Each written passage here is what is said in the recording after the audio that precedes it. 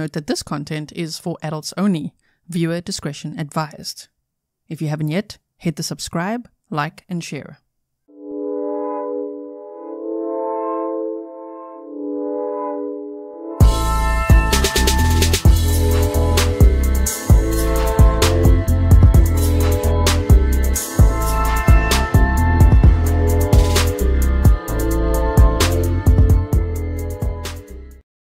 Hello everyone and welcome back to another episode or live stream with me, Grizzly. This is Grizzly True Crime, and today we continue to look at Crystal Rogers' case as well as her dad, Tommy Ballard, and perhaps even some cases that may be connected. We've looked at that before. If you missed the deep dive, which was the first live stream we did on this case, please check out my playlist that I've made for you. It's linked in the description box and I put it in chronological order so you could just play it from the top, okay, if you missed that. I would highly recommend it because as we go, we are looking at more and more, So today, what we're going to be doing is looking at Brooks Houck. He was the main suspect since October of 2015, right? We're going to be looking at his interview with police, with Detective John Snow, as well as a couple of little other clips. Sorry, I'm just resizing this while I talk to you guys as we all get ready. And so we'll be looking at that, and of course now in hindsight it's very interesting because not only was he the main suspect all these years, but they finally obviously found something that got him arrested 8 years later. 8 years later, 2 people arrested and charged. Joseph Lawson was charged with conspiracy to commit murder and tampering with evidence, and Brooks Houck charged with murder and tampering with evidence. Yes, of Crystal Rogers, and he's being held on a $10 million bond. He asked for it to be reduced. The judge said no. So if you don't know who Joseph Lawson is and who Brooks Houck is, I'd recommend checking out yesterday's live stream because you're going to learn a lot there too. We did a deep dive on who both of those are. So you should be prepared for today if you did see that. If not, don't worry. Just know that this was the last person who saw Crystal Rogers and her boyfriend that she lived with. And she had a son with him. Okay, so Sassy and Free says, John Snow, love that name. Right, welcome everyone, welcome to all my moderators, thank you so much for everything you do. Welcome to all my patrons and all my members as well. If you're only joining membership today, I hope you'll check out yesterday's members only live stream. It's on the community tab for you or on the members only playlist. That's where you'll find it. Thank you so much everyone. Also, someone sent a sticker earlier that I think I missed, sorry about that. Wait, let me get it. Tanya, there we go. Thought I saw something there. Tanya, thank you so much, Tanya Schippers, for your, I guess in South Africa we say Skippers, right? Here in the Netherlands I say Schippers. Thank you so much for your 21 ZAR, really appreciate it. Okay, so what I've done here is I've compiled a lot of clips for you. That's what I was waiting for. I'm like, sorry about that. Give me 2 minutes because I'm just waiting to export this massive file I've made for you guys. And so what it is this is the initial press conference, and all of this is in context of Brooks Houck. It's all little clips along the way, things people said and things like that, as well as, of course, the interview that was, at the police station on July 8th of 2015. Crystal Rogers was last seen on July 3rd of 2015. And if you saw the first episode, you're going to know a lot of bullet points and details, and there's a lot of us that are visual learners over here, so I tried to make it a visual learning experience, so we could go over all of it, and hopefully you'll remember some of those details, because if you do, then you'll realize a lot of the things that he says, a lot of crap, right? So just remember, he is still innocent until proven guilty in a court of law. He has been charged now, though, so that was massive, massive news in this case after 8 years. Okay, are we ready, everyone? So let me move myself over like this. This should be good. I just quickly want to do this just to make sure it's full size for when there's other clips and things. Okay, wait. There we go. All right. I'm just going to put myself here in a corner, okay? Thank you for sharing orange hearts in the chat to show support for Crystal's family and friends and all the locals. Thank you to all the locals who have been emailing me. I really appreciate all your emails so much. Thank you so much for that. Okay, here we go. So let me play what I've made for you here. Began trying to retrace Crystal's steps, And the last person that we know that Crystal was with was her boyfriend or common law husband. They have a child together. They live here in Bardstown, and his name is Brooks Houck. And I want everyone to know that he has been completely cooperative with our investigation and has tried to assist us in any way that he can, and has been helping us today as well as he did yesterday. And so that was press conference number 1 on July 7th of 2015, and then a day later Brooks Houck was interviewed at the police station. We need everyone's help, and everyone in the Ballard family and in the Brooks Houck family to come together to try and figure out where Crystal is at. Can you spell the boyfriend's last name? Houck.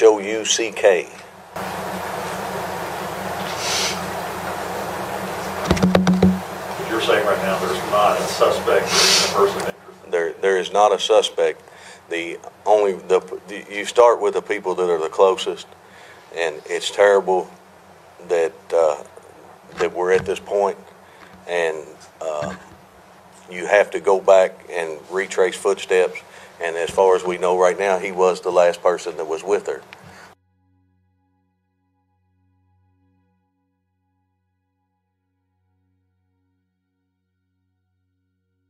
Sorry, I was mute.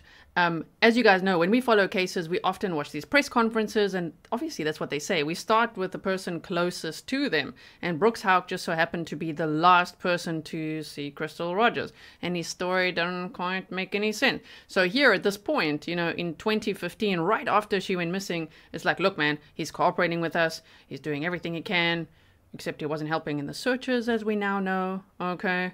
So it's just interesting in hindsight now to go back and be like, damn, look at that press conference initially, and then in the end, yep, he was arrested. Okay, so let's continue on. But that's simply what that means. He was the last person that was with her, and we do not need to be accusatory towards anyone.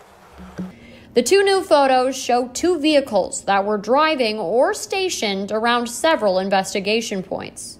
This first photo shows a red SUV and a white SUV driving down Loretto Road near my old Kentucky home campground. No time was given, though, on when it was taken. The second photo was taken July 4th, 2015 at around 3:45 a.m. That's one day after Crystal Rogers went missing, and her car and belongings were found on the Blue Grass Parkway. This photo shows an unknown vehicle with its headlights on traveling across Balltown Road near the intersection of Pascal Ballard Road. Okay, so Pascal Ballard Road, by the way, is right by the Houck family farm, and so the police early on were already, looking close to the farm, looking to where Crystal Rogers was apparently last seen, according to Brooks Houck, who was the last person to see her. And so we didn't look at that in the last 2 episodes, so I wanted to show you that. Also, remember when there was one of many search warrants executed at the Houck family farm, then the police actually intended to search the grandmother, the Houck's grandmother's white Buick, because witnesses had seen, they said they'd seen a white Buick or an old Caprice and just about a mile from Crystal Rogers' car where it was abandoned. So when those tips started coming in, they started looking at surveillance, of course. They're already looking at that, and that is some footage that they released there. Now, this clip that I'm going to show you here is actually something else that we didn't go over so far in our deep dive that Brooks Houck did. We know that he stole roofing shingles from a Lowe's, even though he, owns like 89 properties or something and rents them out, and he's got farms, he's into construction, he's got 3 companies, or had. Now, of course, he's in jail with his ankles shackled, as we saw. So yesterday we looked at that. We'll look at it at the end today as well. We're going to look at it one more time of him going into the jail and then coming out in his jail outfit, okay? So if you missed it yesterday, don't worry, going to check that out. The point is, here is something else that he did as well that I found. So, oh my word, he was in and out of court before for theft and things like that, but listen to this lady's account here.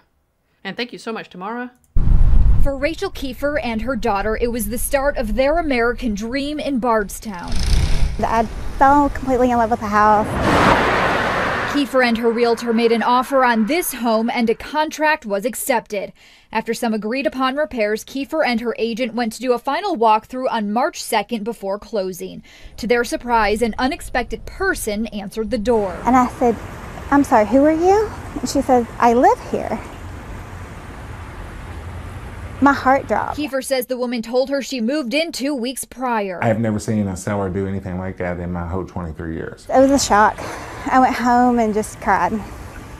The seller of Like you guys, Brooks Houck owned many properties that he rented out, right? And so he was renting out this property to this lady, and she'd already paid the deposit and signed everything. And when she got there, just to do a final check, she's like, "Who the hell are you?" And this lady answered the door like, "What? I live here. I moved in 2 weeks ago."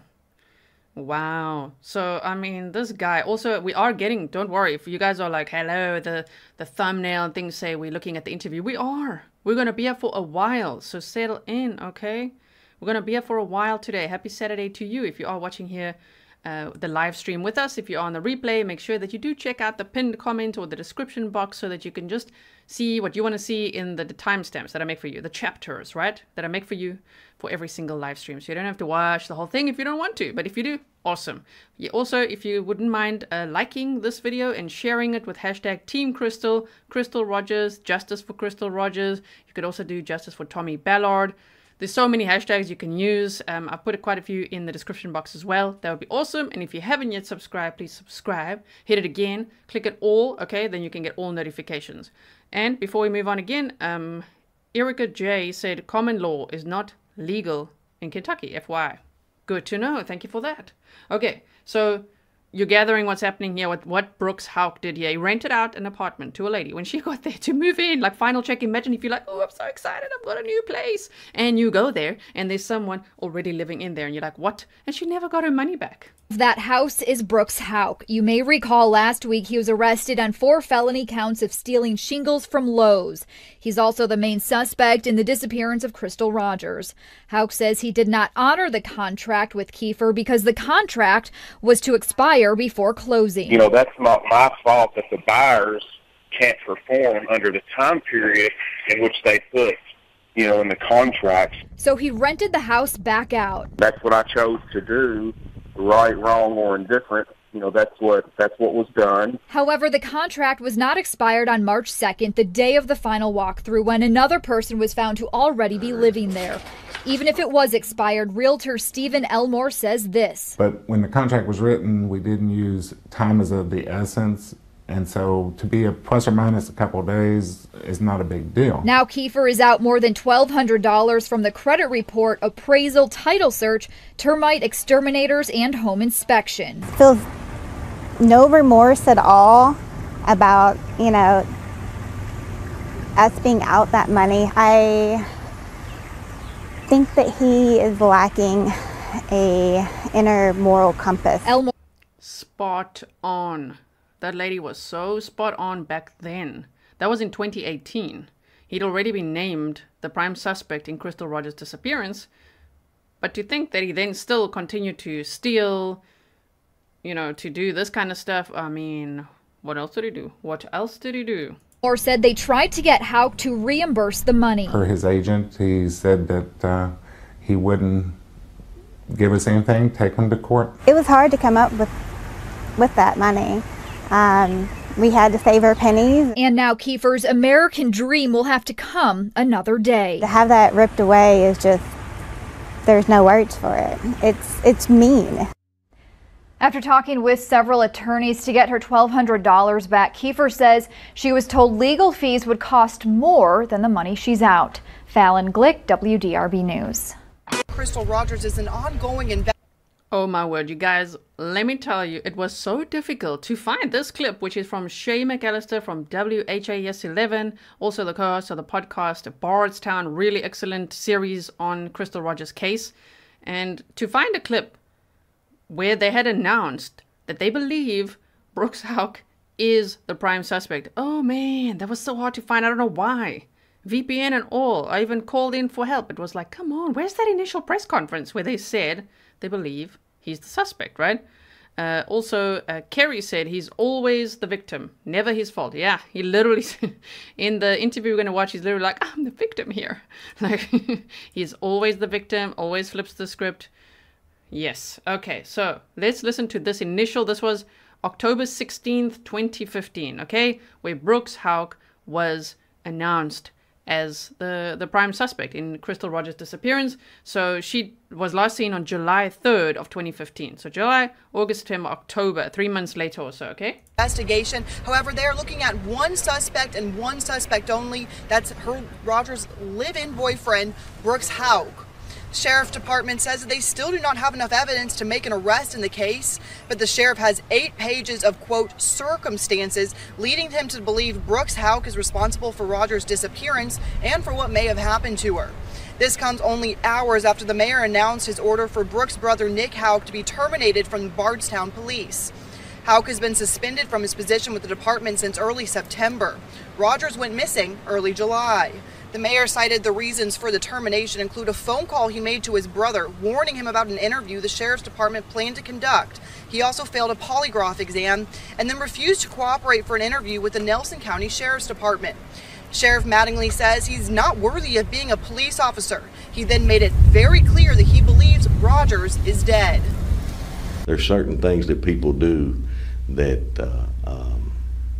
that when they exist on this earth, and she has vanished from earth, and I think it's safe to say that she's dead. I would label Brooks Houck a suspect, yes. And there it was, that one little clip. I found that one little clip in one place, and MB Inc., another YouTuber from the UK, also found that one clip where they say, yes, I would consider him a suspect. He was the prime suspect, and it was announced on that day. So the day that they announced that they believe that Crystal Rogers is presumed dead, they also said Nick Houck has been fired from the Bardstown Police Department, and Brooks Houck is considered the prime suspect. Okay. To say that she's deceased, and you can do that because people have certain ways that they do business. They have to have income, they have to have food, they have to have water, they have to have shelter, they have to have family. Crystal Rogers was extremely close with her family. She has had no contact with her family. Since they named him a suspect, I feel like they're working now, which I always thought the Sheriff's Department was doing a good job. But shame. This is Crystal Rogers' parents, Sherry and Tommy. And Tommy was shot 16 months after Crystal went missing. 16 months later. And the prosecution, if you missed that in the last 2 episodes, has said that they believe that they now have the gun that was used to kill Tommy Ballard, which is huge news because they bought the gun from Brooks Houck's brother, Nick Houck. And Nick Houck was using a fake name when he sold this gun to somebody. Clearly he was caught out, huh? Anyway, so, oh man, okay, here we go. It makes me feel a lot better. Nick was fired from the Bardstown Police Department on the same day his brother, Brooks Houck, was named the main suspect in Crystal Rogers' disappearance. It was October 2015, and under a different sheriff, though newly elected Sheriff Raymond Penaroa stands by the naming of the suspect. I would say he's still the main suspect in the case. Nothing has changed in the investigation that leads us to believe anybody else is the main suspect. And there you go, they said it there as well. Okay, so I'm just going to pause here there because there is music in this clip. I hope it doesn't shut down the stream or anything. If it does, in the unlikely event, don't worry, we'll just whip up another one. People don't understand, or the misconception is, yes, we can go make an arrest today, but if we don't have what we need, we go to trial and he walks out that same day and says, yep, I did it. You can't charge him. It's double jeopardy. Yeah. So the main part is you got to get your evidence, your ducks in a row, and once you have that, you'll move forward with the case. Yes, and so that music was part of that clip there. It's part of the news clip. I wish it wasn't, you know, it's all distracting. But anyway, there it was. Now, check this out. on the day that they announced that Brooks Houck is the suspect, the prime suspect in Crystal Rogers' disappearance, because her family had that gut feel all along. Crystal's family and friends actually drove past his house. Okay, they went to drive past his house and what do you guys call it? They were honking. I was going to say hooting. In South Africa, I would say they were hooting. So they were honking past his house. Like, oh yeah, you've just been named a suspect, right? Welcome, Sue. Okay, so check this out. It's just going to be a lot of honking now. So sorry about that. Prepare your ears. And we're getting into it. We're going to get to that interview shortly.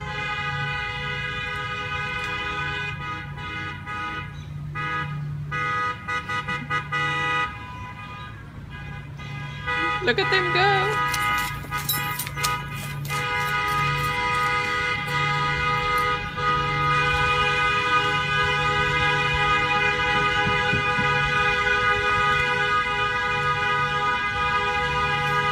Yes, they did that.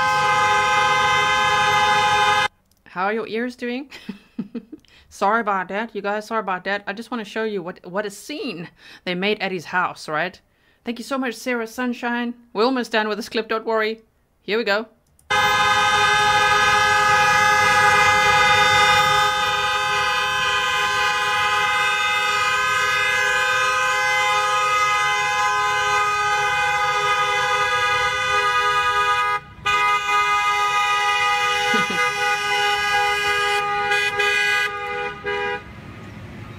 Oh, man.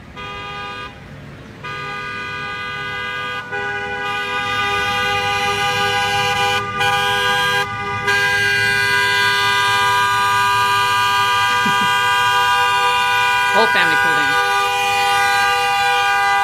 Let's take a break there with our eardrums. I've tried to turn it down a little bit for you.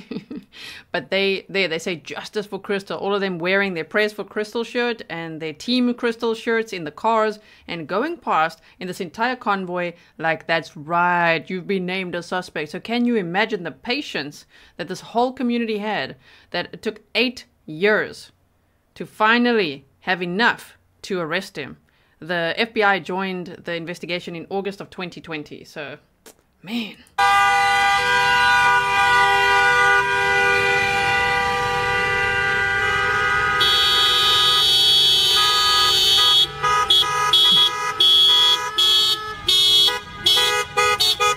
Almost done.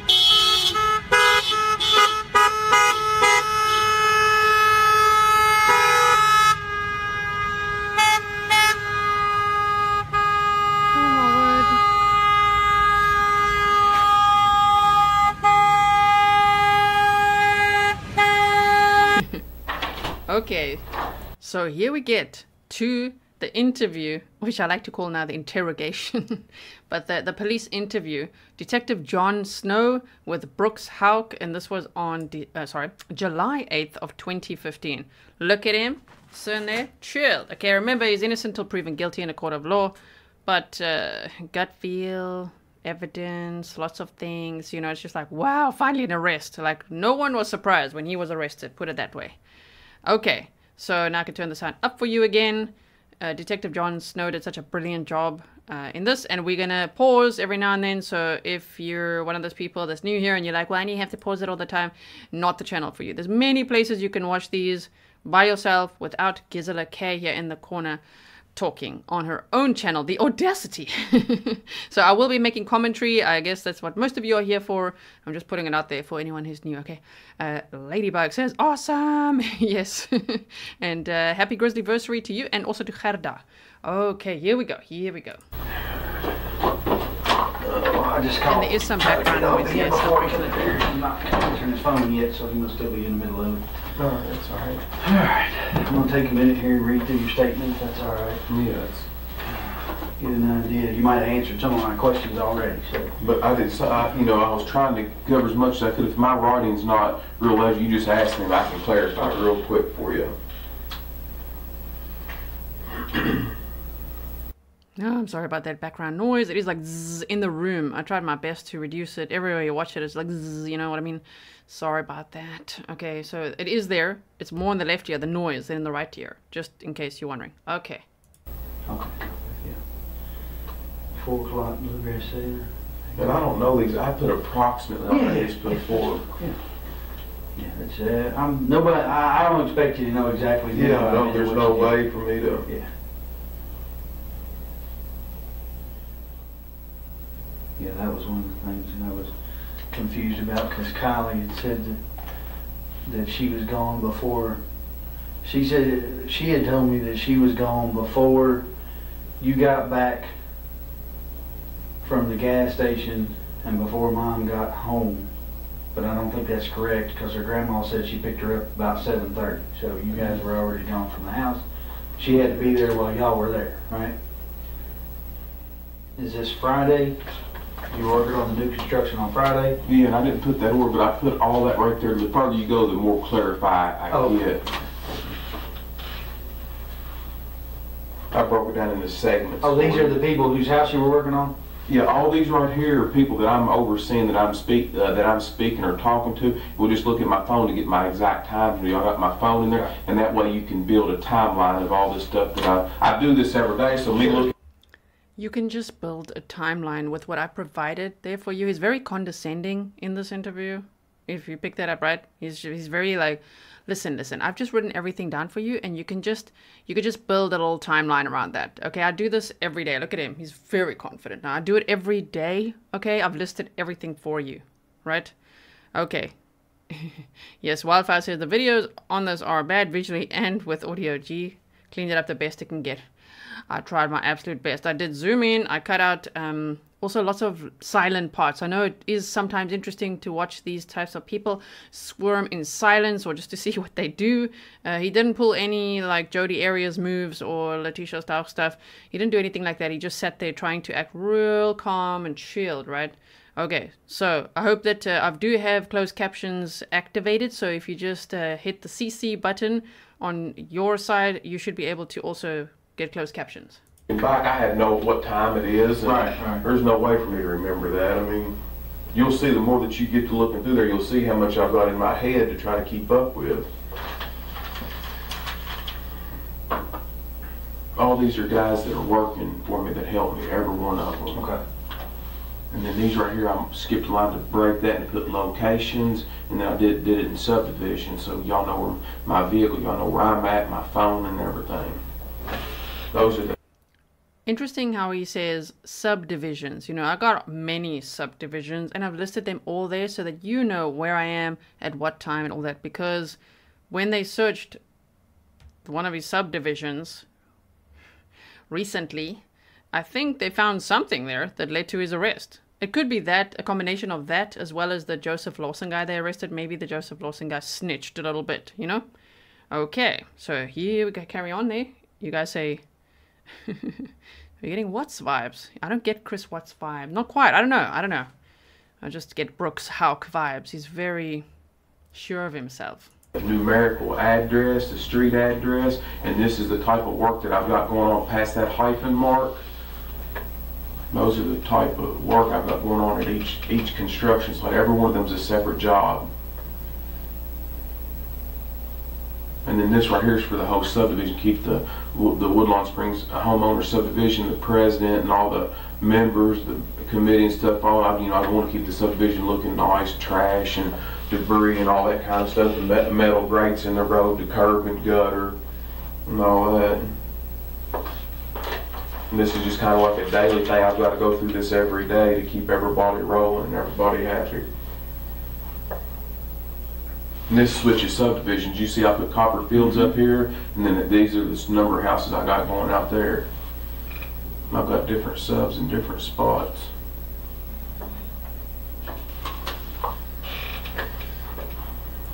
But you see how it says I got different subs in different spots. Yeah, you do. And one of them that was searched for, I don't know how many, they searched all of them. So many properties were searched so many times, so many search warrants, and at some point they found something from digging in one of those subdivisions, right? Okay.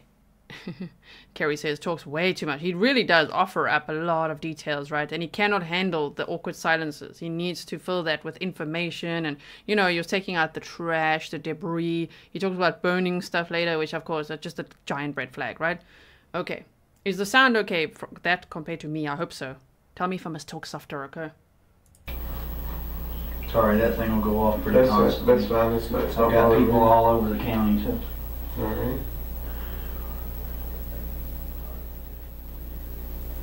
That was him. He's on his way back with your phone. All right.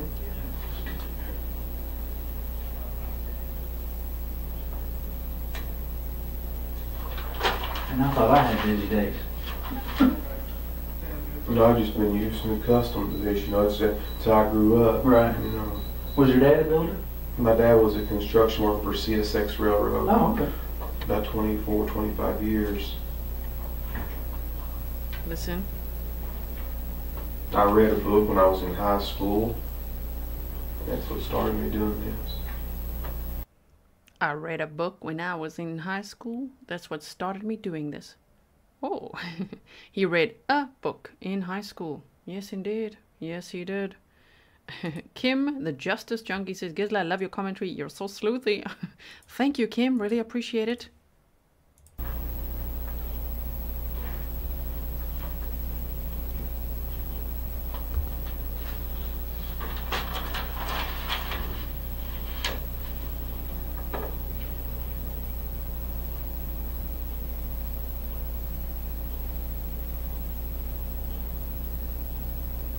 Do you know what those abbreviations are? Like Kentucky, Lincoln National, Wilson and Muir, Town and Country, Springfield State Bank. Springfield. You want me to write that out for you? No, it's all right. That was the only one I didn't recognize. All right.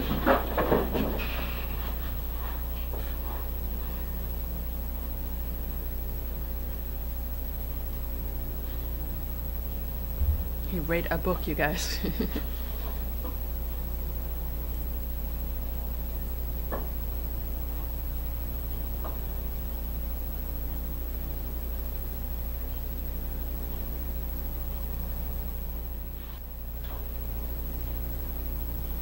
Nobody else will write on that though, correct? No, and I'm going to make you a copy to show you. I want to be sure that nobody else, messes with none of my stuff. Right, right. No, you're going to get a copy of it so that you can look at mine and look at yours and say they're the exact same thing. All right.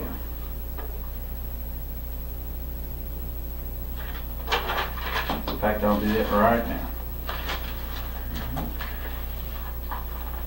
Better do it take 4 pages at a time. I'm going to end up there. Need to recycle tablets ain't the best.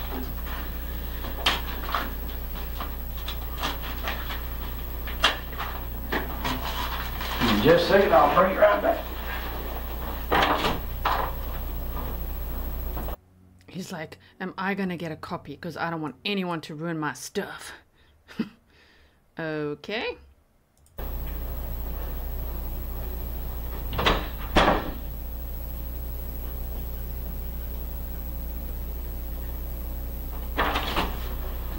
Take a minute, go through those page by page and compare them just to make sure that everything's good to go on them.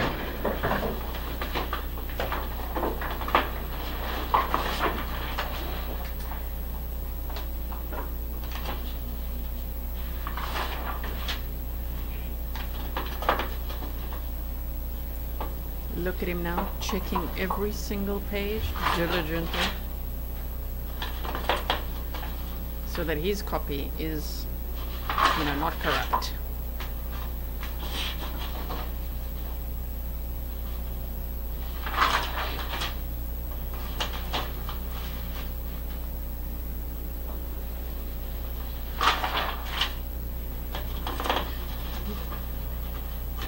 Look at him go.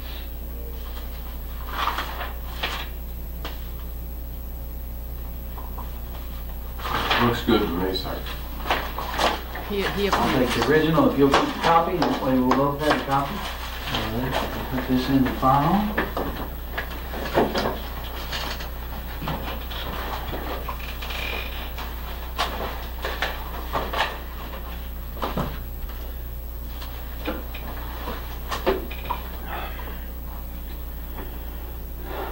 So we're obviously we're hearing tons and tons of rumors, right? All right. And I know Bardstown is the rumor mill of the world, but in a case like this, should it turn into a homicide investigation, any question that I didn't ask doesn't get asked. Does that make sense? Hold on. So did you see, and it happens multiple times throughout this interview, where Detective Snow will be like doing a little giggle or like trying to build that rapport with him, and he does not respond to that.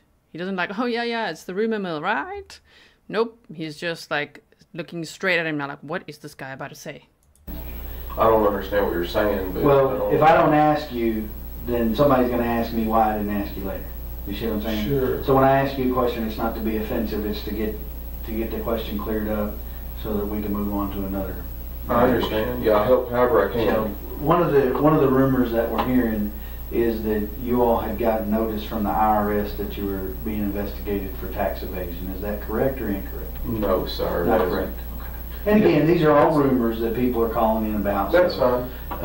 And where you can get a legitimate source, you're also about verifying everything. Right across the street here, up here at Gilbert Brown Company CPAs does my taxes. He has for several years. If I need to sign a form to release all his documentation on me for that, you're all more than welcome to it. And that's the easiest way for me. Remember the day before Crystal went missing, she told her mom, he thinks I'm an idiot. He thinks I'm stupid, but I know everything. I've got so much on him that he's avoiding paying taxes with some of his properties. He's taking cash for rent, things like that. And she started finding out a lot about his tax-related activities and maybe others as well, right? So here he's like, no. I've got a guy that you can call and he'll provide you with those documents if you need, you know. Well, is this guy also corrupt at all or not? You know what I mean? Like, is it part of your like circle? Because at this point we just don't know, right? I'm not trying to throw blame or shade at the other guy. I'm just saying this whole network of Houcks and their associates, you just don't know what's going on there, right? Okay, so look at his face here. Continuing on. These are That's fine. Ask whatever you got to ask. Had you and Crystal ever talked about breaking up? I mean, obviously we have fought just like any other any other couple, but in the last several years, I mean, it's came up, but we've always found ourselves together moving forward. Mm-hmm. So that it's mentioned, but it's never happened, and we've always found ourselves together moving forward. Okay. I know she didn't work out of the home currently, but had she worked out of the home recently? Had she had a job outside of taking care of the rental properties? Well, she took care of 2 young children. So she did some babysitting there at the house for some extra money. One little boy was about Eli's size, and other was, I don't know how old, but he was a little bit older. And I don't know how long, if it was 8 months or a year, but she had worked at the store up the road from our house for the, I don't want to say anything discriminatory, I don't want to say if they're not Americans, but they're Indians. All right, yeah, I don't want to say. Native Americans, like, why is he finding this so hard to say? Like, this guy, oh my word. And Wildfire says, just like any other couple, so cliche. Right? And I think, if I'm not mistaken, they dated for about 3 to 4 years. 4 years or something like that. So when he's like, for several years, you know, we fight like any normal couple. Oh, really? Because CPS was called when you grabbed a phone out of her, I think it's her eldest daughter's hand and twisted her arm, that her arm got sprained, and yeah, they needed help for that. So if that's an indication of the behavior, wow. Right? Nothing. That's convenience store. Yeah, convenience store. She worked for some folks up there. I do not know that. I think it might be Sandy or Sandeep or something like that, but I don't know. She worked up there at that gas station for quite some time, but that's been quite some time ago. Was that before or after Eli was born? I think she started there before he was born, and she did work some there after he was born. She worked for a pretty good period of time there, but it's been quite some time back. Mm-hmm. Yeah, because he's 2.5. So did you think he's a little bit over than 2.5? Yeah. He'll be 3 in October. Almost 3. Yeah. All right. So, I mean, why does he not know her routine? Like, it's such a red flag. I mean, he's pretending not to. People have reported that he was very stalkerish, very coercive, controlish, wanted to know every move, tried to isolate her, the usual pattern we see. But here he's like, I don't know, maybe it was a year before that, and it's all just so vague right now. I mean, like, don't you know? Like, what time she gets up, what time she goes to work, where exactly she works, who's there, you know what I mean? Oh my goodness. Stefan says he thinks he can outsmart everybody, like literally everyone. He does. He's probably thought it all along until the moment that he got cuffed, right? In court, when we saw some clips of him in court, he was like really like chest out, like super confident. You know what I mean? Just like strutting around like, yes, yes, yes. Okay, you can just, I'll just sort you out with some information, okay? So yeah, he really does. He thinks it. Okay, continuing here. So you think it was a year ago or better since you worked there? Probably approximately. I don't know. I would say give or take a 6-month window there. Something like that would probably be pretty accurate. But I do not know the answer to that. I do not know. I just know that it's been a period of time. Was it since you've lived together, have you all always lived on Glenview? That's the only house since Eli has been born. We brought him home from the hospital. We lived there. Okay. Yes. That's the only residence. You all were living there when she was risen. I hope you guys will be here with me throughout this whole. We've got 2 hours and 4 minutes worth of footage, and we are only 20 minutes in, so we're going to be here for a while, especially with all the stopping. I'm guessing I'll be here till midnight my time. We shall see how it goes, but I hope you'll be here, because the way that this whole interview, and I put clips in between as well for you, but the way that it progresses, and later he even tries to cry. I say tries to, you'll see why. When he's just like, I don't know, no, he literally tried to cry. Working at the and when she stopped working at the when she stopped working there. There was, I don't know, maybe 4 or 5 other girls that worked up there with her. I don't know their names. They didn't have a large amount of employees, just a few.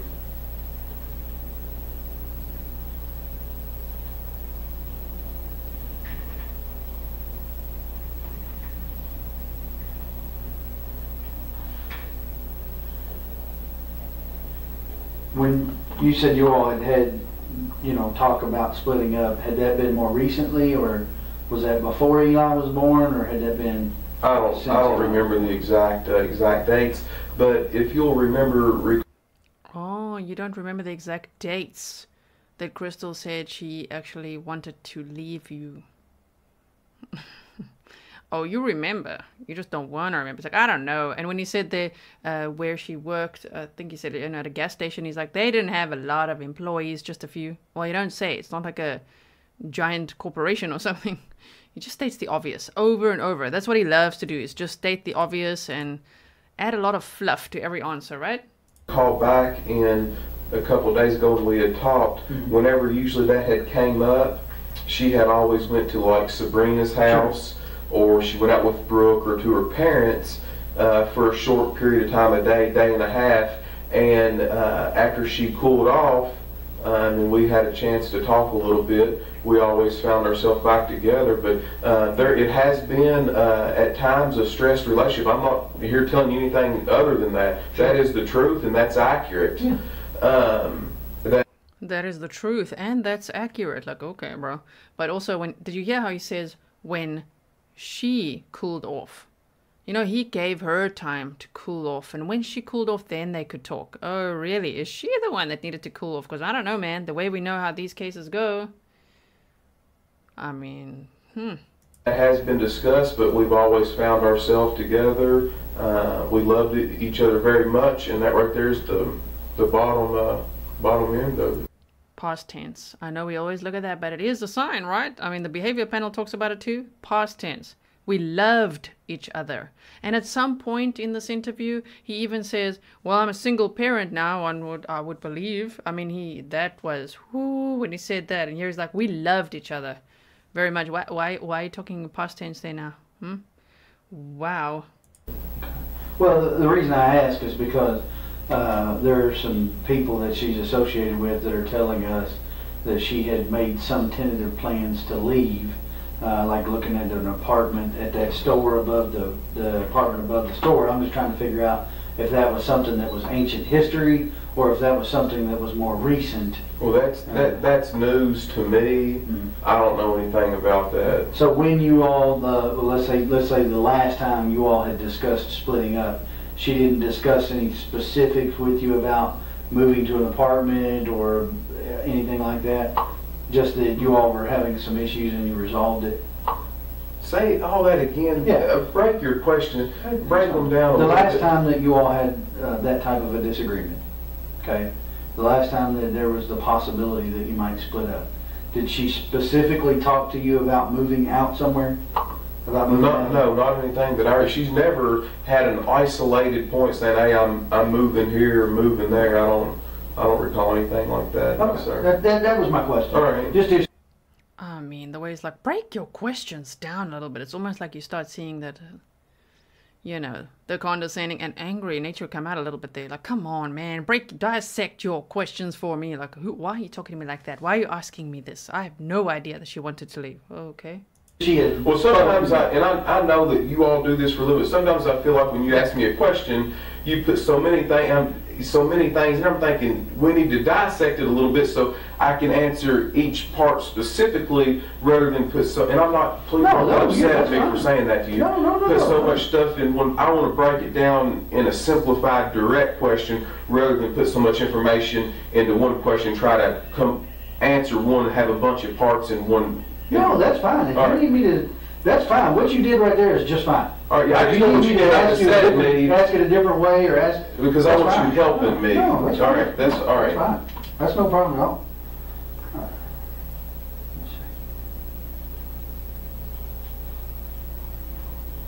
right. We kind of already established the Kylie thing, but just so I'm clear on it. All right. You got home at somewhere between 5 and 5:30, probably closer to 5, right? Yes, sir. And Kylie was there? I didn't go in the house at that time. Oh, you didn't? Okay. No, I knew that whenever she was coming behind me, I knew that she was going to be there shortly. So what I did was I jumped on that little tractor. I knew I had a little bit of time, and I wanted to go up there and fill it up full of fuel, check, do all that kind of stuff, get my fuel levels right, so that I didn't have to stop. I've got, as you can tell when you look at that list, I got so much stuff to do. I don't have any unaccounted for time. I'm wide open. Right. If I stop for you don't have any unaccounted for time. None. Especially not on that night, right? And yes, he is charged with murder and tampering with evidence, but of course he's still got to have his day in court, so he is innocent until proven guilty. He's always been the suspect. The prime suspect was finally arrested 8 years later after extensive searches and a massive investigation, and other murders in Bardstown too, which is very interesting. But yes, I'm just reminding everyone, if you're only joining now, welcome. I hope that you'll check out the playlist on this case as well, and maybe even check this out from the beginning, because there's lots of things that I've shared with you before we got started with this today. And thank you for being here on your Saturday, if you are here live with me. Okay. No unaccounted for time, he says. None. Nothing unaccounted for. He's got a very busy schedule. Got home, doesn't really know if one of Crystal's daughters there. He's not sure. He just jumped on a tractor and he just got busy, okay? Because he's got a big to-do list. For a few minutes, I go backwards, and I don't have time to do that. So so you didn't go inside, so you don't know if she was there when you arrived? I don't know if she was there. She was riding with Crystal. I do not know. And when you got back from gassing up the tractor, they were all there. Her and Eli and Crystal. All four, yes. Yeah, okay. And so all four of you were there. So during that time, the neighbor says she got home around 5:15, give or take. That's right. So from 5:15, and I think I mentioned to you that I see on the video that you all go past Circle K. You go past the storage place and Circle K all within a minute or so, about 5 minutes after 7, thereabouts, give or take a minute. All right.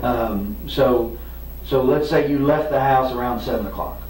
Fair enough? That's fine. There's going to be a little bit of time, but I'm just generalizing. So she gets home about... He's like, okay, that's fine with me. I thought there was no time unaccounted for, that you knew your schedule, the whole way through, that you provided everything there. But he's like, okay, all right, 7 it is. Wow. Also, I see some of you guys asking in the chat if we're also going to be looking at his brother's interview. And his brother had a long interview as well as a polygraph exam and interview because he failed it. Okay, it was inconsistent. Yes, we're going to look at that. We're probably going to do that tomorrow. Okay, so today we're looking at the Brooks Houck interview, and tomorrow we'll look at his brother Nick Houck's interviews. 5:15, you get back from the store. You all are there from, let's say, 5:30 to 7 o'clock together, the four of you. You ate dinner at home, I think you told me last time. Yeah, we didn't fix nothing. I don't know what we ate. We didn't fix nothing fancy. Right, sandwiches. Whatever we did. Yeah. You guys leave to go to the farm, but Kylie does not go with you. That's correct. She stays there, waiting on Kathy. Her Mamaw Kathy, her father's mother. Yeah, Kathy Fenwick. Yes. Right. So she stays there. You don't know what time she gets picked up, but she's there when you all leave. Yes. Because that was one of the things, I think she got confused, Kylie, not Kathy. Kylie got confused about the time frames when I was talking. But I can't speak on their. Yeah, no, that's fine with that. I'm just trying to make sure I'm not confused. All right. That's what you said is my understanding of it. Okay. So you guys leave, you go, presumably you go out Bloomfield Road to Guthrie because you go past Circle K and not turning on Woodlawn Road. So you go out there, and then the next time I see you is when you pass Caddy Shack, the little restaurant there on 49. You go past there, and it's about the right amount of time for you to be traveling, you know. And then you get to the farm around, best I can figure out by the time frame on the video, is about 19 minutes after 7. So you're actually there, you know, roughly about 7:20. So okay. So you get there. By the way, I twisted I guess it would be your aunt's arm to. So we noticed they had the video cameras. That's why. Yeah, that's fine. That's good. So she actually helped you out with the time. Good. It showed you coming. Now I haven't watched. It sounds good. He's like, oh, that's fine. Good that they've got cameras. Okay, and that they can say that I got home at what time was that? 7:20 p.m. or so. He's like, okay. Wow, did he think they're not going to get so specific or what? The full days yet, so I don't know anything about comings and goings, but I know you got there about 20 minutes after and you left there about 11:55, thereabouts. So during that time, from reading your statement, you left once and went down almost to Loretta Road and then turned around and came back. Because you decided the Tractor Supply might be closed, right? Yes. So that, you know, a little bit of time there. How long were you at the farm before you went to get feed and then came back, decided that it was too late? I'm just going to quickly pause and then we're going to carry on. Dem Rogers said he's married to a lady named Crystal, now blonde, creepier. I saw the rumors that they were married. I wasn't too sure if they did get married, but yes, he started dating another blonde lady also called Crystal shortly after Crystal Rogers went missing, and she was actually charged with stealing signs, you know, missing and praise for Crystal signs for Crystal Rogers. Like, isn't that is so hectic? Oh my goodness. Okay. Do you remember roundabout? It couldn't have been long. Because you were going to feed the cows, right? Yeah, it couldn't have been probably more than, I don't know, 15 or 20 minutes. Okay. I'm just trying to get an idea so when I watch the video, you know, I can kind of look for when you're coming out and then you're going back in. Yes. And when you got to the farm, do you know if anybody was there other than your mom? I don't know. Okay. Did you see your mom when you came in? No, we didn't. We didn't stop up there. We went straight down there. We were going there to feed the cows. Right. So. Well, yeah, but the barn's within eyeshot of the house. But sometimes she might park inside. Sometimes she might not. So I don't know if. Right. She got more than one vehicle. She's got a little red truck, and she's got a white, and then she's got a white SUV. Okay. Very interesting. So if you remember the clips that I played in the beginning, that they were looking for like a red car and a white car around the area, driving around. It's quite interesting, right? And also remember that Crystal had told her family that she was going for date night with Brooks Houck that evening. And yet he's here busy saying, no, we went to feed the cows, they went to the farm. So when she got home, they went to his mother's farm, the Houck family farm that his mother owns. went there and fed the cows. But then it gets so crazy because it was such a rainy weekend that weekend, according to all the locals, right? And of course, you can look at the weather data. It was very heavy rain. And so feeding the cows and that late at night makes no sense, because later it gets to like midnight. He's like, oh yeah, feeding the cows. And then he talks about burning things, which makes no sense in the rain either. And really, would Crystal be walking with a 2.5-year-old and this guy on the farm in the rain? I mean, it just never makes no sense. It doesn't make any sense. Marie says, gee, did they ever find the person who shot Crystal's father? Well, they have just announced a few weeks ago that we looked at yesterday that the prosecution says, the special prosecutor in this case says, that they now believe they have the gun that killed Tommy Ballard. And that gun they bought from Nick Houck, who's Brooks Houck's brother. He was using a fake name when he sold his gun to someone. So they must have obviously, set him up. And so he may be facing charges as well soon. We don't know. That is rumor that is going around that he could be arrested soon as well, in connection to Tommy Ballard's death. Yeah, and of course interfering.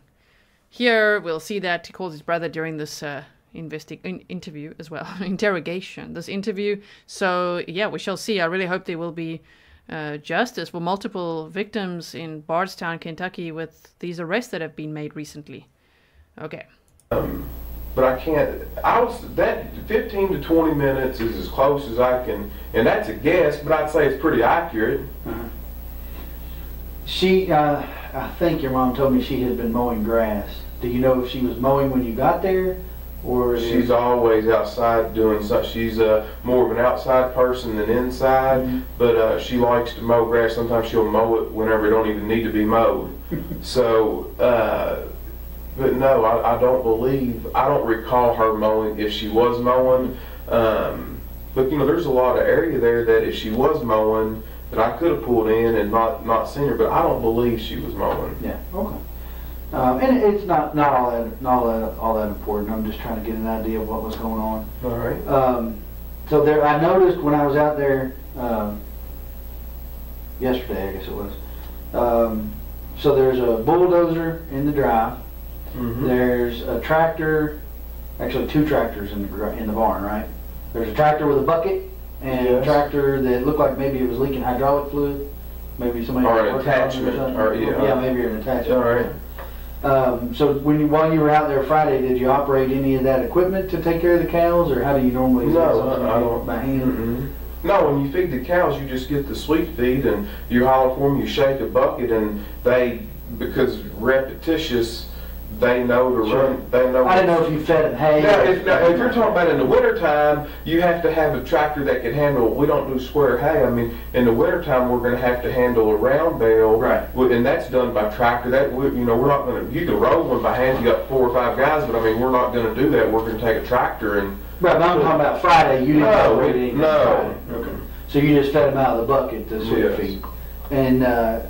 Now Aaron he's out there raking hay and stuff. He might very well have done that. I don't know if it was Friday, but he's been out there the past 2 weeks doing hay. And I don't drive the equipment because that's not what I do.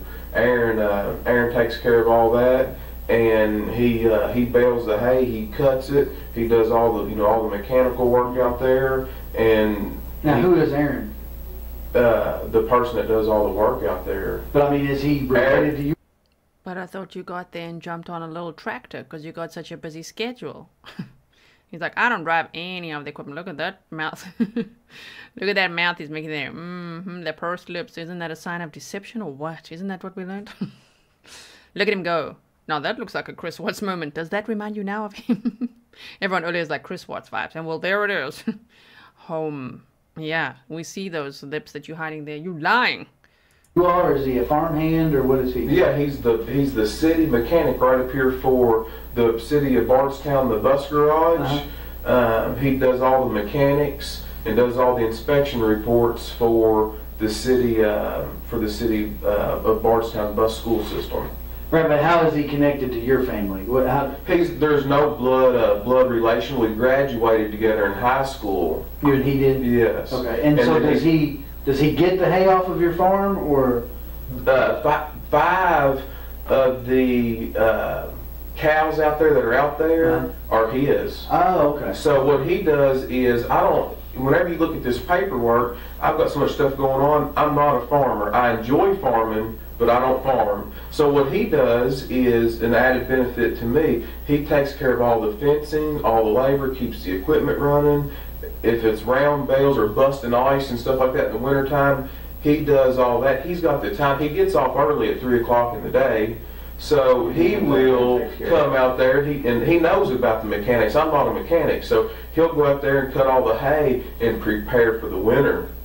Gotcha. He uses his time to do all that, to use the grounds out there for his cows, because he's only got about 7 acres here in town, and he wants to keep growing and expanding. And a way to do that, I don't have time to bush hog and all that, so I would rather keep up with the grounds by letting somebody do that and participate and let them. I don't charge him no money. Right. You see what I mean? Right. So but he keeps his cows out there. Yes, it's a good trade-off. Gotcha. Absolutely. Okay. But he wasn't there Friday that you saw. So that guy's there all the time doing all the work, you know, all the farming, but yet that Friday, no, it was up to Brooks to feed the cows at midnight. Because that makes a lot of sense. Just think of the picture he's painting. So his mother is like mowing the lawn for no reason in the dark, at night, in the rain, right? So dark, stormy night, and mother's mowing the lawn. And then he's feeding the cows with Crystal and their 2.5-year-old there. Okay then. Right, I'm a very visual person, so I'm trying to visualize everything that he's saying here. What kind of story are you trying to paint here? It just makes no sense, right? Okay, continuing on. No, he wasn't there Friday night. When you were there, right? Mm-hmm. Not before. I don't know about before, but when you were there, he wasn't there. So you all fed the cows with the buckets and watched them eat, and then you walked. Now, when you said you walked the road to the grab, you're talking about not just to the turnaround that goes right to the barn. We walked to the back. To the where the old county road goes through. Where I put the, yes, exactly. Okay. Where the road gets a little harder. I mean, it's still, you can still drive a car on it, but there's a little bit of grass in the middle. But we. And that's what goes when you get to the, if I'm cul-de-sac at the top of the hill. Right. If you get to the turnaround here, the house is right here in the barn here. It goes right here is where, yes, and it goes back there a far pin. And there's 3 big pins back through there. There's 3 separate fields where we rotate the pasture and stuff. Gotcha. Okay. And you said you walked from field 1. Yeah, let me just make it real clear for you. Is this? You can put this. Let me just make it real clear for you. Okay, let me just start drawing. Now we've seen this happen before in cases, right? I'm going to draw this all out for you. Let me explain the layout of this farm. Dark, stormy night. I don't farm. I just got to feed the cows, you know, on date night at midnight. Yeah. And I mean, also, why are cows getting fed at midnight? Anyone who has a farm, have you ever heard of that? Cows being fed at midnight. I don't know about that. Jules, welcome. Welcome to anyone who's new here in this community. If you are just lurking, don't be shy. You could say hi to us here. You can chat with us in the live stream if you are watching live. And I hope that you will subscribe and join this community. We're a pretty nice bunch. Okay, let's carry on. In your paperwork or whatever. Yeah, I didn't write that, but... No, I drew it out for somebody else.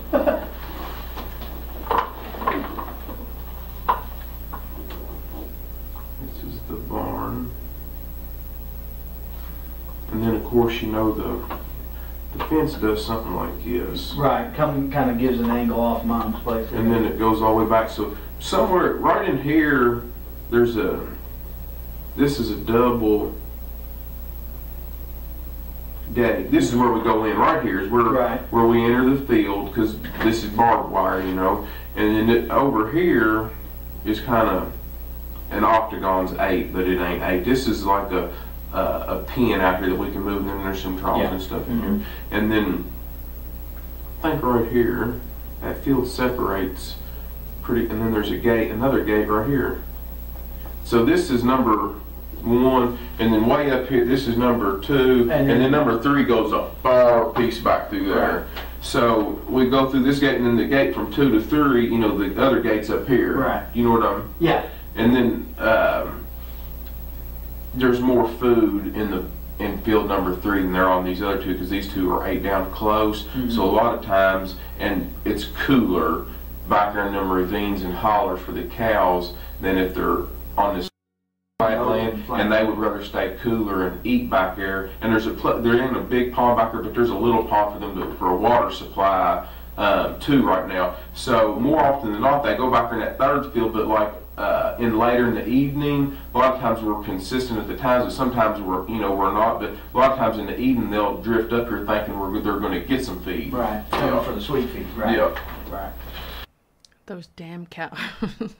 I love all animals. I don't mean if the cows just like those damn cows, they come drifting up there thinking they're gonna get something. Well, it sounds like it was their lucky night, because you were like, I'm gonna feed these cows at midnight. Okay then. Thanks for that little sketch, bro. Right? So you all, when you all went for the cows, though, I think... Yeah, we went in this gate right here, and then we walked all the way back through there. So because they weren't up in field 1 yet. Yeah. Okay. So you fed the cows. What else did I read there? Sorry.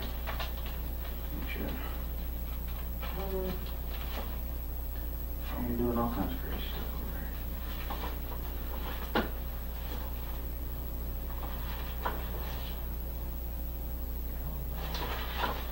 You fed the cows, and then you come back out and you walked the road, right? The road that goes to the... Yeah, after we come back out from walking up through here, then we walk out to here, which there's another... Did I see your pen again? So there's another... It ain't exactly straight, but it looks something like this. That's the driveway? Yeah, this driveway to the barn. Right. And then we walk out the road and we just walk back through there. Okay. And how long would you say that road goes back into there? Do you know? If you had to guess. I don't know. I bet it's a good mile. From the barn to the end of that road and back. So a couple mile walk going to and from. Yeah, if you go, because there's a cul-de-sac right here. There's also a cul-de-sac I put in up here, and then there's a 3rd cul-de-sac at the very end, back creek back here in the very back. Oh, okay. But you think it's about a mile, maybe? I would say close, yeah. Okay. So you walked to the end of there and came back. Did y'all do any work on the barn or anything while you were there? No, we didn't do no work on the barn. Didn't work on the driveway or anything like that? Mm-hmm. The dozer, the reason I ask is because the dozer that's sitting there, did somebody use that to put that driveway in or put rock on that driveway recently? Or no, on Saturday I moved it over there. It was parked.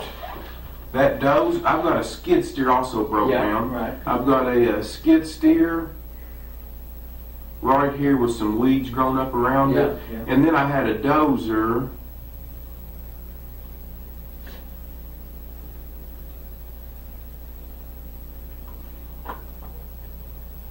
The dozer right here, and I did, I backed it right across here, right here, and there's been water coming in the front. There's a big door right here in the front of the barn, and water had been going in the front of it right here. And then I moved, and I wanted to. She's always complaining about, my mother is always complaining about the trash and rubble. She likes to keep everything neat and clean. She likes to keep the grass mowed short. But I'm not going to pay a high bill to take that stuff to the county dump when I can clean it up easy. It's too much to do all at once, but I can. Every time I come out there, I can throw a match on it or burn a little pot. Eli likes to roast marshmallows, so what I do, and we spend so much. You'll see, it almost sounds like Chad Daybell when he's just like, well, I might just have a little There's a little burn pile there, you know, roasting marshmallows, whatever. Like, that's the second time he's mentioning burning. It's just a bit concerning, that, right? But now he's talking about the Saturday, moving equipment around. I mean, it's all very shady. And it's all just a lot of fluff. He still never really answers the question, right? But you can see he doesn't really want to answer questions about the barn either. Time out there, what I do is put a pile, and I'll light a little piece of it on fire, and then that way I don't have a huge fire, but I've got enough that I'm constantly getting rid of some, and then they won't charge me that high density fee out there at the dump. So I'm going to take all this equipment, this skid steer too. I just hadn't drug it over there yet, and then all these trailers where the weeds are high, I'm going to try to get it on both sides of these doors, you know, just to get it out of there. Did you burn anything Friday night when you were out there? Yeah, yes. It's not uncomfortable. I don't want the stuff piling up to the moon. I always light a fire. There was a little. He says he burned some stuff there on the Friday when he was there. So first it was walking there. Maybe his mom is mowing the grass. They're walking, feeding the cows. It's raining heavily, by the way, which he keeps forgetting about. It's like he just didn't think people are going to look at the weather or what. People won't remember. Anyway, it was raining a lot, but he's like, yes, he did burn things. How? How were you burning things in the pouring rain outside? It makes none of the story really makes sense. So, yes. Pile, probably. I'll write that on there. Right here with this little pile here. I think y'all may have covered it up. Y'all got out there. I think we did. Slung stuff everywhere, but yeah, I apologize. That it don't matter. Well, the dog, that lady's dog, she said acted like there was something under there. Oh, that's fine. That's fine. So I had a water problem right there, and I'm in the process of getting that right there fixed. We dug out right there in front of that door to try to let a vein of water come out because it's too low. The slab is. And that was Saturday? That was Saturday when I did that.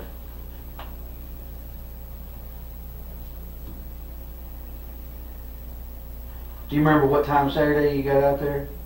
Mm-hmm.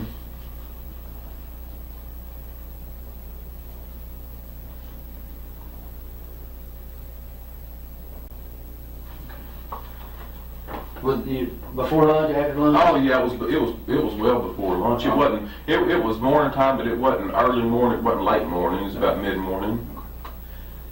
So, you had a little fire. When was that? After you took your walk, or before you took your walk? I lit it. I don't know if I lit it right before we took off walking. I know we fed the cows first because I want to do that as quickly while we had still plenty of daylight. I don't know if I lit the fire before we walked back here or right when I got back. I could have done it either one. I don't remember. Mm-hmm. Convenient. Now, remember, he had nothing. No time was unaccounted for, okay? No matter where he is, he's got a lot of stuff to do. We've learned he read a book in high school, and he's a very busy guy. And he has like trade-offs with people sometimes, okay? And so now he's describing the evening as, now you've got a burn pile going, and you just don't remember if you started that like before the walk and the feeding of the cows or after. Just don't remember. Just don't recall. So you lit the fire. I'm assuming then you probably don't leave until the fire burns out. Would you leave it burning? I don't know. I generally don't like to walk. Yeah, but if it's just a bed of coals, I mean, it's not like burning. Yeah. I wouldn't leave if I thought there was any danger. Not when especially when I got all this equipment and barn and stuff right there. But I mean, if it's died down and it's just a big bed of coals, I'm not too worried about it. Yeah. You know. So especially if it's not in August or September when everything's just perfectly dry. It wasn't. We had plenty of rain. Yeah, and the ground's wet and dew's on it. Yeah, it's not a big deal. To me, I'm not a firefighter, so. But you definitely moved the dozer on Saturday. Yeah, I moved the dozer on Saturday. Is there a septic system with that barn? Like, it sounds to me, am I understanding this correct? He's kind of starting to blend Friday and Saturday.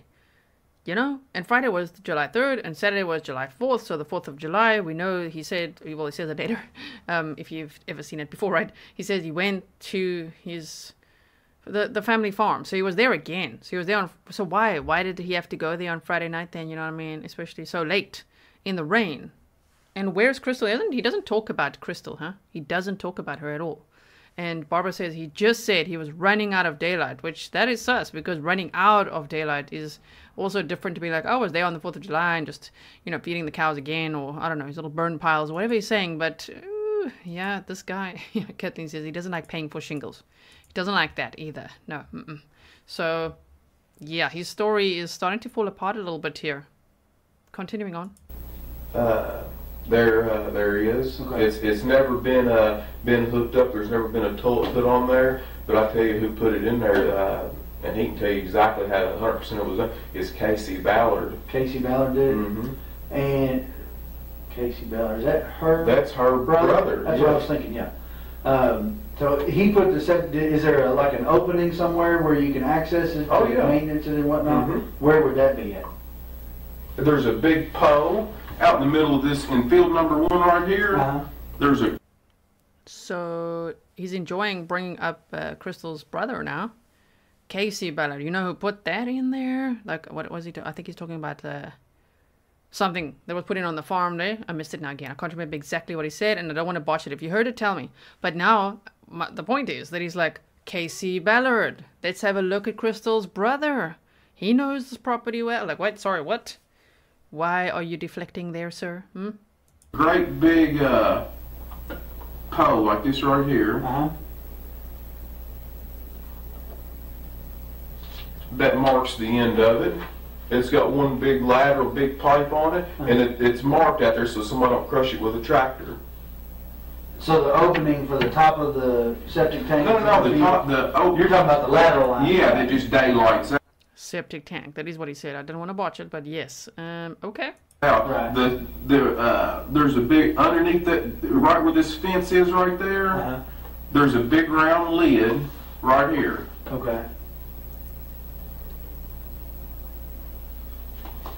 Next to fence for field 1. Mm-hmm.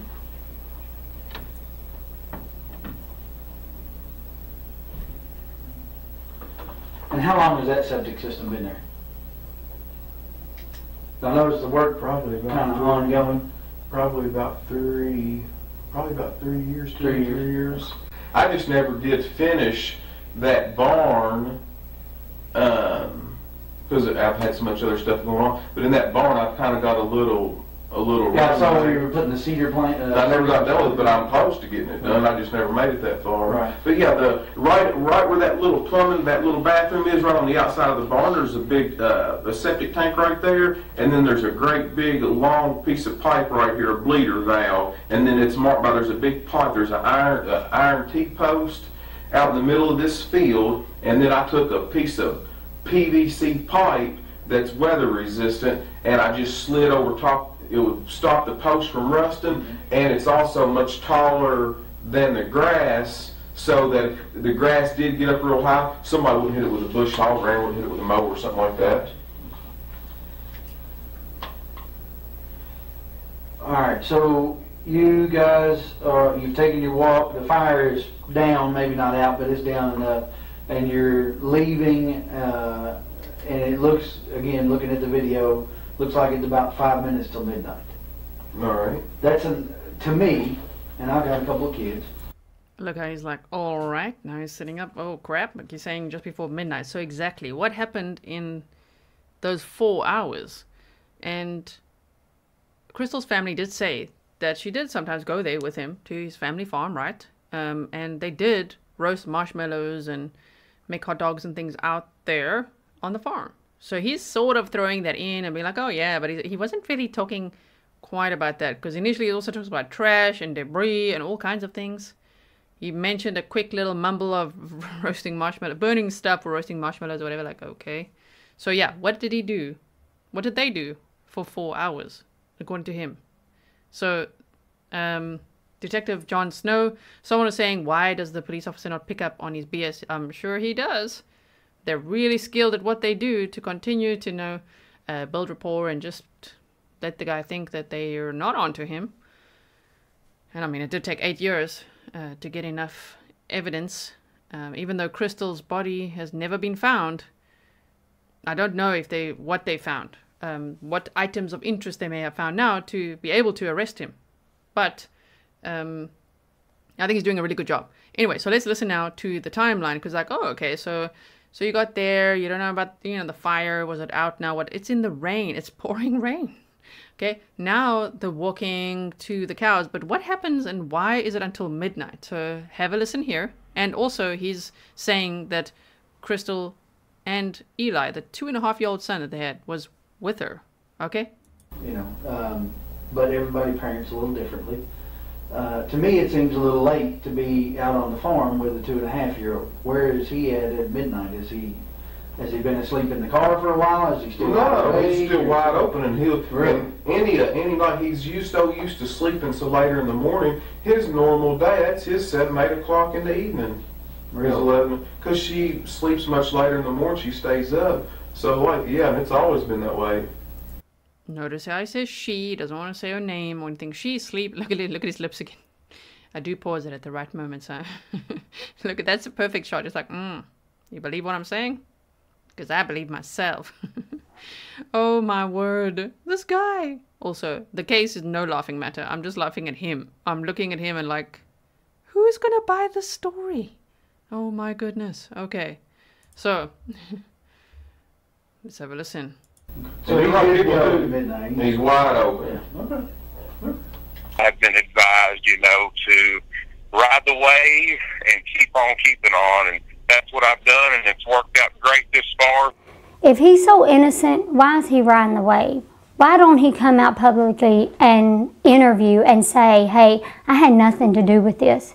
If somebody accuses me of something, I'm going to fight back, and I'm going to prove my innocence. What do you think happened? I think Brooks Houck killed my daughter. So you guys get back in the loader? I've just put little clips in, in between for you as well, to make sure you're concentrating. Are you awake? Are you alert? Are you here with us? Thank you for being here. Everybody focus. Okay, so, Sherry makes a great point. That was Crystal's mom. They just like, why is he riding the wave? Because like, I'm riding the wave. It's working out great so far for me. Like, He's riding the wave for 8 years until he was arrested. Right? And charged with murder and tampering with evidence. Up in the truck. Load up in the truck and you drive back.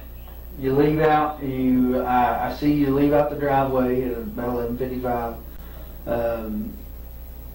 Somebody passes you on the drive back on Loretta Road about 10 minutes after midnight or so. He says, roughly, we're still kind of narrowing that down, but roughly sees you about 10 after midnight, which wouldn't be uncommon. It's been raining most of the day. The roads are kind of wet. 15 minutes from your mom's house to the golf course. There's Caddyshack. Not a big deal there. And so do you remember, or did you go straight home on Friday night, or did y'all stop somewhere? Or, because I'm thinking if that's their normal 7, 8 o'clock in the evening, it might be dinner time. Did you stop and eat something, or did you go? Yeah, what was for dinner? Nope, didn't eat. He doesn't talk about dinner at all. So what did you have? Look, now he's like, oh crap. Because now it's like 12:10 when they're getting home. Do you guys remember the map time we did yesterday? Or do you need a reminder? Tell me. We're going to look at the map again. But yeah, it's not that far to his house, but where Crystal lived as well. So now he's like, oh yeah, no. And the way he talked about his own son, saying he's wild. He's just wild. For him, midnight is the same as like 7 or 8 at night. Like, okay, that's still bedtime, you know what I mean? Wow, okay. Straight home. We did not eat anything. I went straight home. Okay. So you went straight home. So if we assume that he's correct in about 10 minutes after midnight, another 10 minutes to the house or so. So I don't see it being that late. I mean, if that's what some of the things say, I guess you'd have to kind of go by that. But yeah, we didn't stop anywhere. We went straight home. Okay. So you could feasibly be home. He's like, I don't see it that way. So his reality is a little different. He's like, midnight. Where are you getting that? Well, okay, if there's video footage, fine. Midnight. I just didn't think it was that late. Yeah, so what happened between 8 and 12? We'd love to know. We'd love to know, right? Home by 11:30. You can be home. I still like it. Which is what you told me. You thought, or I'm sorry, not 11:30, 12:30. You could feasibly be home by 20 minutes after 12. if he passes you at 10 minutes after 12. All right. Which is a little off from what you originally told me, and you just said, I still think it's a little off, but we'll go with what the camera says as opposed to memory, because sometimes memory's not that great. All right. And I checked the time on her camera, and I'm allowing for about a 9-minute gap there between what my watch says and what her camera says. All right. So which puts you leaving there by 11:55, which, you know, again, 15 minutes to Caddyshack is not terribly bad in the rain. So it could have been that he passed you at 10 minutes after midnight, putting you home roughly 20 minutes after 12. All right. And he's like, all right. Oh, okay. All right, if you say so, Detective Snow. Does it have to be that time, though? Couldn't we just have already gotten home at like 9? You know, like, no. Actually, there's video surveillance and all kinds of other evidence. So what I'm going to do quickly now is show you the map. It'll be very brief, just so that you can visualize that as we listen to his story, okay?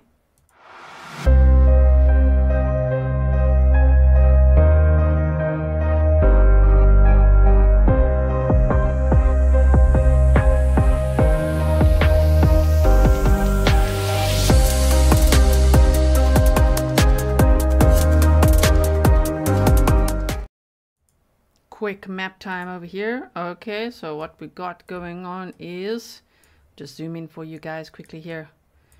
Okay, so if we look at it, where they were feeding the cows at, you know, getting there at like 7:20ish or so, doing who knows what, arriving home, his home, and where Crystal lived, is here. This would be where his home would be, okay? So, what I actually got to do, just give me a second quickly. I mean, we could measure it as the crow flies, but it's not, they said it would take about 15 minutes, even with the rain and everything. So if you missed the map time yesterday, check it out, okay? We went over it in detail. I just quickly want to see, because the house was, it's Paschal Ballard Lane is the Houck family farm. And they go to Glenview Drive. It's not doxing, it's out there on all the interviews already from the beginning, right? Casey Cat said, do you believe other family members besides his brother may end up charged? Good to see you, by the way. Casey Cat, thank you so much for your sticker. And I think they could be, especially because they secretly recorded the grand jury proceedings. I mean, I don't know if later that will have any charges or not. Savannah, thanks for being a member for 21 months. And you're like, map time. Okay, so let me show you this map here quickly, where from the Houck family farm to where the house was is 19 minutes or so, 11 miles, driving like that. I mean, if you drive this one, 21 minutes. So yeah, about 20 minutes or so going there. But why did they go there in the first place? Especially if Crystal said it was date night. She was last seen at a Walmart by a relative, which was Sherry, her mother's cousin and aunt. So she thought she was going on date night, you know? And then it's like, oh, we're going to my mother's house. Okay, and then from there, what happened? No one really knows exactly, right? Sure, well, hopefully we'll one day know at the trial, like, what did this guy do? But also, I know he's innocent or proven guilty. He's a suspect. He's been charged. I just have to say that as a disclaimer. And as far as we know, they have never found Crystal's remains, which is very sad. So sad for her family. So this is, sure, it's like justice. The wheels of justice are turning and everything. But man, they just want to find, they want to know what happened to Crystal. Where is she, right? Okay, so yeah, that is just to picture it, because he's like, all right, I don't think it was that late. So as you can see, it was about 20 minutes, right? So 20 minutes, and if they get home at 10 past 12, yeah, it's around 11:50 or so that they're leaving his mother's house, the family farm, the Houck family farm. So what is he doing? Also, his brother's house is right here. So I wonder if cameras revealed anything from there, right? Okay, let me bring this back up for you. Sorry, now we ultra zoomed in here. Okay, and we'll continue on. Let's put the sound back on for you. Right? Fair enough? Yes. So you guys get home 20 minutes after 12, right there, thereabouts. I think you said you went to bed first. Do you remember about how long you were home before you went to bed? I went to bed immediately. So when you guys got in, you went and did your nightly routine and you're going to bed. I think you told me that she stayed up, and Eli, did he stay up as well? He was. And where was she at when? If there's any activity. So you want us to believe that a 2.5-year-old was out at the farm in the pouring rain from 8 o'clock or 20 past 7 actually till midnight, walking around, watching you feed the cows. There's this burn pile going on. And then what? And then when you get home, you're the only one that you go immediately to bed. But Eli stays up. The 2.5-year-old son they had stays up. And so does Crystal. She's playing games on her phone. Remember, Crystal's car was found on 2 days later, July 5th of 2015, and it was found abandoned on Blue Grass Parkway at mile marker 14, which is not a route that she normally takes. And in the car was her uncharged cell phone and her keys and her purse. So, I don't know, it makes me wonder if he gave her phone to Eli to play games on or something, or if he played games on her phone, or if he just let it run flat, right? I'm not too sure, or whatever happened. We don't know. Going on in the house, he doesn't want to go to bed. Mm-hmm. If everybody turned the lights out and we just got in the bed, he's going to follow us in there and lay down with us. But if I go to bed and she stays up, he's not going to come in there to bed till all the lights are out and then she goes to bed. If I was doing something out there and she was in the bed, he's going to stay up with me until the lights are out until I go in there. Do you see what I'm... Sure. Yeah. So that's what so he's going to stay up with Mom. Right. So, and... Yeah, a lot of that made absolutely no sense, but okay, bro. But also he says the next day, so after that whole story, he's saying that their son would stay with Crystal. Okay, he doesn't want to say Crystal's name, still not, doesn't want to talk about her. He just says she, and very distancing language, right? So, but you're saying Eli would stay with Crystal. But yet when you wake up the next morning, Eli wakes up in the bed with you, and Crystal's just gone. I mean... that makes no sense. Before you went to bed, or as any conversation, I know you told me that you all had a conversation Friday evening sometime about the kids.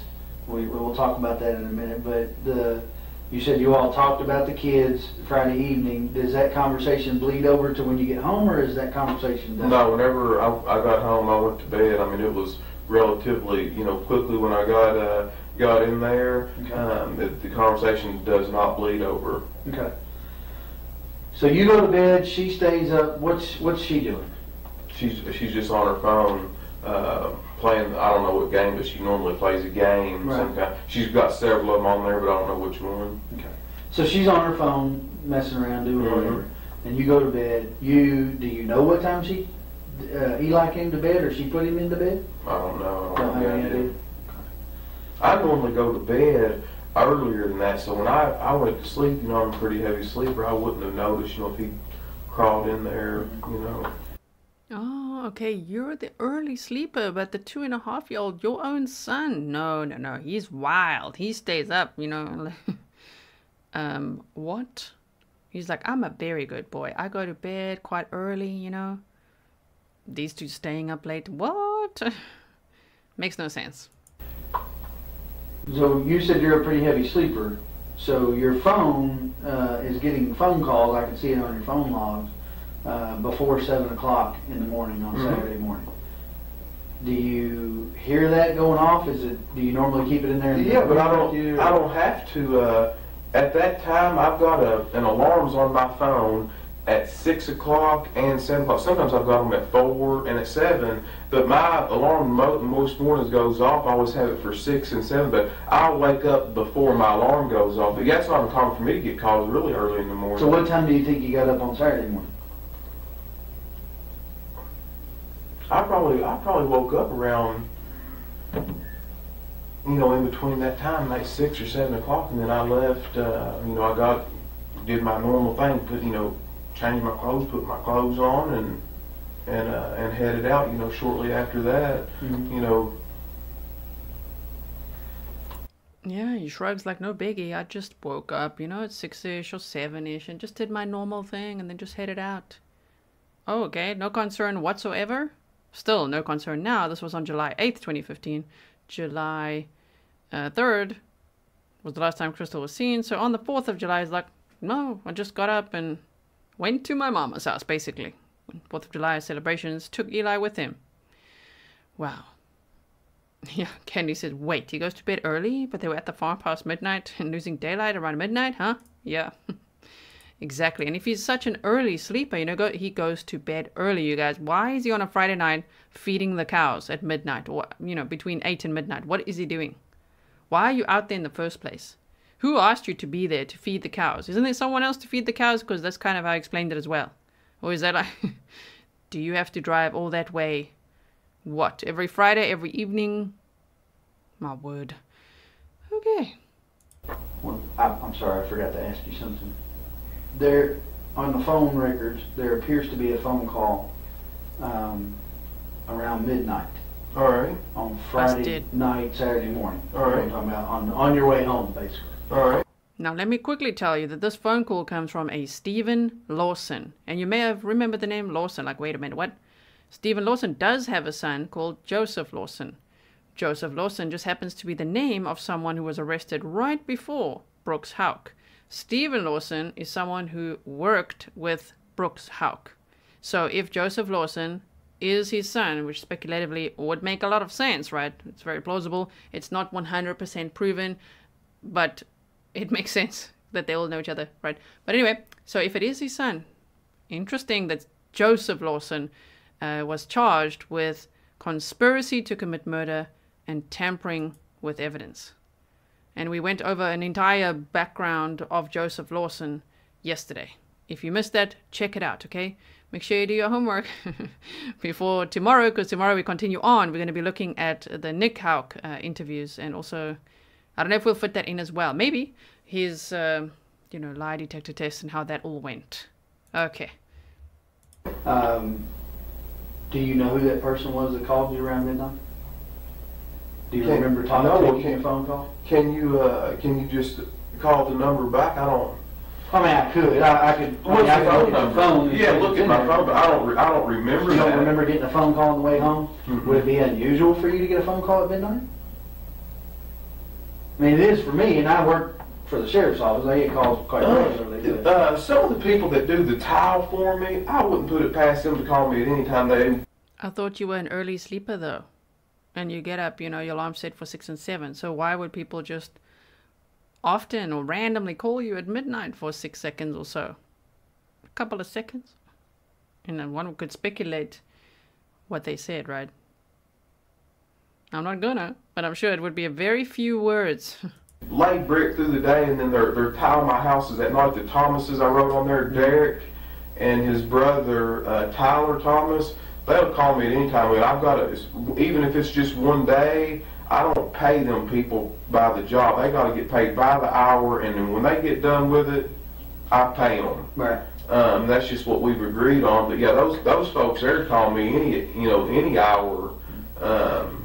It was a pretty short phone conversation. Is the only reason I asked. Mm-hmm. Kind of unusual to get a 13-second phone conversation at midnight. 13 it seconds. is for me. It may not be for you, but. All right. Well, just check it out. Yeah, check it out in detail. That's right. So, Saturday morning, you wake up sometime between 6 and 7. I think we decided that Danny Singleton, is that his name? Mm-hmm. A guy that works for you, was calling you and called you pretty frequently. You said sometimes you give him and send him to work on Saturdays. Yeah. And that may have been why he was calling you. Oh, shifting around there. Danny Singleton was actually arrested in 2015 and charged with 38 counts of perjury for lying about his whereabouts that very night. So he was charged. He was sentenced to, I think it was 2 years or something in jail. And he was in for 8 months and then released on 2 months probation. So that's that for Danny Singleton. But that was the first arrest ever made in this case. So when he brings up Danny Singleton here, he does look a little more uncomfortable, huh? Because Danny said that he was out, he was at a bar, and the witness said no, he was at home. So then he admitted, he also failed the lie detector test, and he admitted that he lied at a grand jury indictment. So 38 counts of perjury there, and the speculation is that Danny Singleton may have placed Crystal's car where it was found. because it was in the same time frame that Crystal's car, based on all the tips received, arrived there.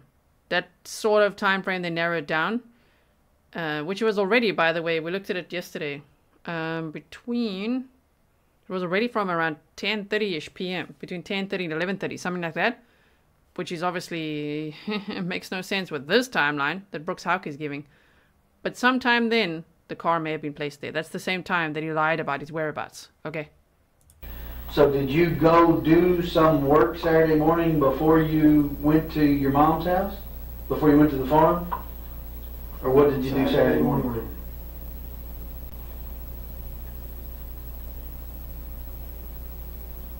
No, I didn't do any other work on Saturday morning. That's where I went out there to the farm. Mm-hmm. I don't know exactly what time I got out there, but that's what I had done. Mm-hmm.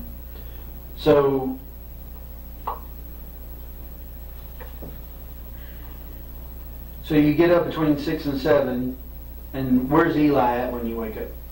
He's next to me. He's in the bed with you. Mm-hmm. Okay. So you get up. Does he get up with you? He's still asleep whenever I get up, but I go to the bathroom and all that kind of stuff, and he's still sleeping there on the bed. Mm-hmm. Sleeping there on the bed. Okay.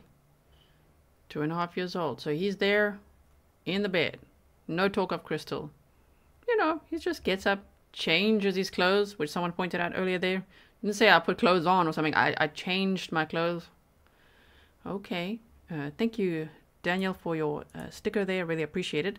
Also, I hope that you guys will check out the presentation from the first live stream, because we went over, I even showed you pictures and everything of Danny Singleton, and just all the whole timeline is there in the first episode. So you can check that out. Even if you just want a refresher, the timestamps are there for you as well. Okay, so continuing on here. And so when you wake up, he's there, but Crystal's not. She's not. Okay.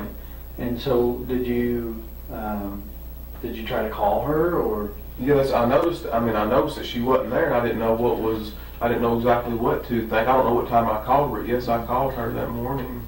I mean, did you call her before you left the house to go to the farm? I don't remember what time I called her. But do you remember where you were at? Were you at home or were you at the farm? Or you were on the way to the farm? I don't know, somewhere in between. I don't recall. I don't know. That's fair enough. So you, before you go to the farm, you feed Eli breakfast? I did not before we got there. I normally get those squeezable yogurts, got all them vitamins and minerals and stuff in it, and he likes to eat stuff like that for breakfast, and it's easy. He can do that in his car seat or whatever he's got to do. Okay. Oh man. So he's like, he can do that in his car seat or whatever he's got to do. Oh my word. She was like, yeah, give him one of those squeezable yogurts, with all the vitamins and minerals in. Yeah, he can just do whatever he's got to do in his car seat. Okay, well now you're confirming that he had it in the car seat? Because you were just not able to answer where he had breakfast. Wow, okay. So you think he was eating on the way to the farm? I don't think he was. I know he was. Okay. Now, how much of the yogurt he ate, I don't know. I'm not worried about that. It's not a question of what he ate or how much he ate. I'm just trying to establish. Well, he's a healthy boy. I can tell you. Of behavior from that weekend, And here's why. And I'll be honest with you. I have been all along. Will continue to be. If I woke up on a Saturday morning and my wife wasn't with me in the bed, as is normal, which might not be normal for you, I don't know, but for me, it would be normal, particularly if my wife's a late sleeper, which mine is as well on Saturdays, for her to be there in the bed when I get up. So if she were not, probably the first thing I would do would be to call her to find out where she was. But what you're not aware, what you're missing is a lot of times that her and Brooke, her sister, or Sabrina, a lot of these girls that they do all these, they go out and do stuff. Sometimes they do these, this is going to be embarrassing for me to talk to you. Okay, watch this deflection now.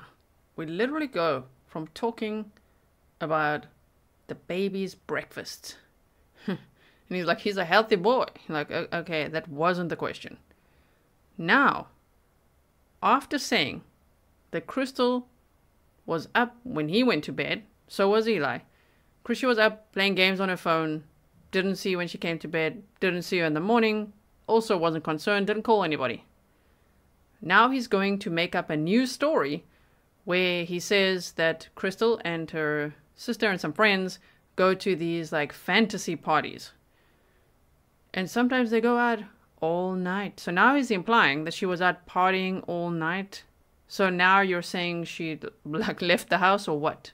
Let's have a listen. Yeah, but I'm wanting to get everything cleared up as quickly as I can. They do these fantasy parties. All these girls get together. They talk about and do whatever. And it's not uncommon for them, when they go out and party, they stay out the better part of the night, if not the whole night. So, and of course, I always have the children, you know, during that. They don't take the kids to that. Matter of fact, I take care of some of their other children while they're the ones going. It's not uncommon.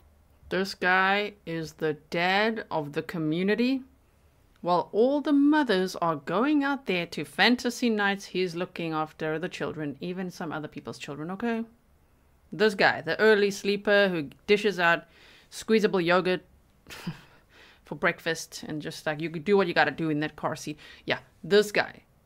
Looking after the kids, looking after other people's kids. While all the ladies are partying it up at fantasy night. Yeah, okay. Because they know I don't get into all that stuff, and they know that I'm a man, don't get me wrong. Understand that, a white-blooded American male, and there's no... We might call her baby boy over here now. You went straight to your mama's house on Friday night and on Saturday. This guy. Oh my, he's like, I'm a man. Okay, again. Sir? No, no one asked you. No one asked. Since I'm not telling you anything different, but they do all these parties and order all this stuff. Well, who gets the kids? I'm good enough to get the kids for all this, and I'm a good enough person to do that. And then when everybody sees a little bit of distress, they're going to throw me under the bus. You know, they need to re-examine all these other actions, how, you know, and I can understand the family. Oh. Oh. Okay. So... he's saying that he's this really good guy. He's a man. And he looks after kids. He's a man and a babysitter for all the other kids, okay? While all these women are out there gallivanting, having fun, going to fantasy parties, and the minute that there's a little bit of distress, they just throw him under the bus. Just throw him under the bus. Again, now he's a victim. But he's a victim of fantasy parties and being forced to babysit. Okay. Wildfire's laughing at white-blooded American man.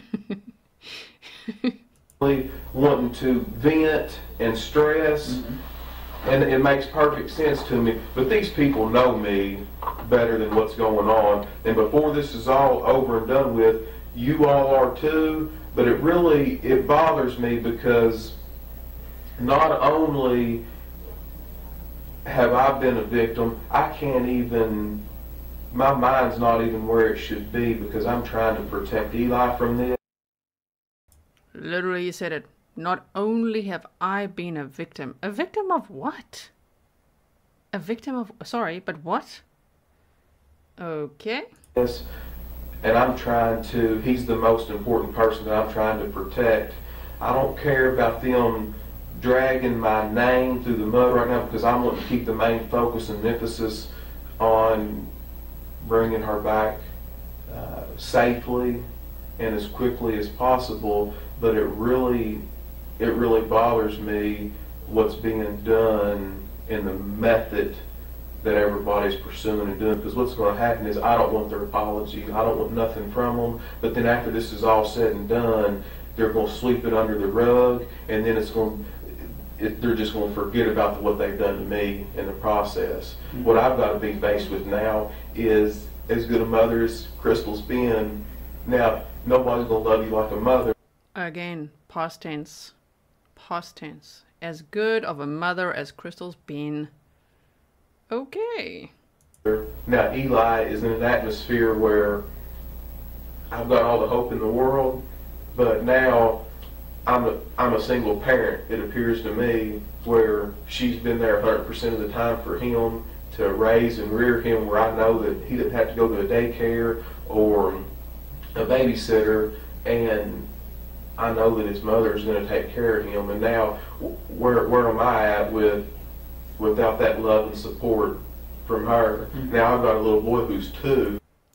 I thought you said he was almost 3.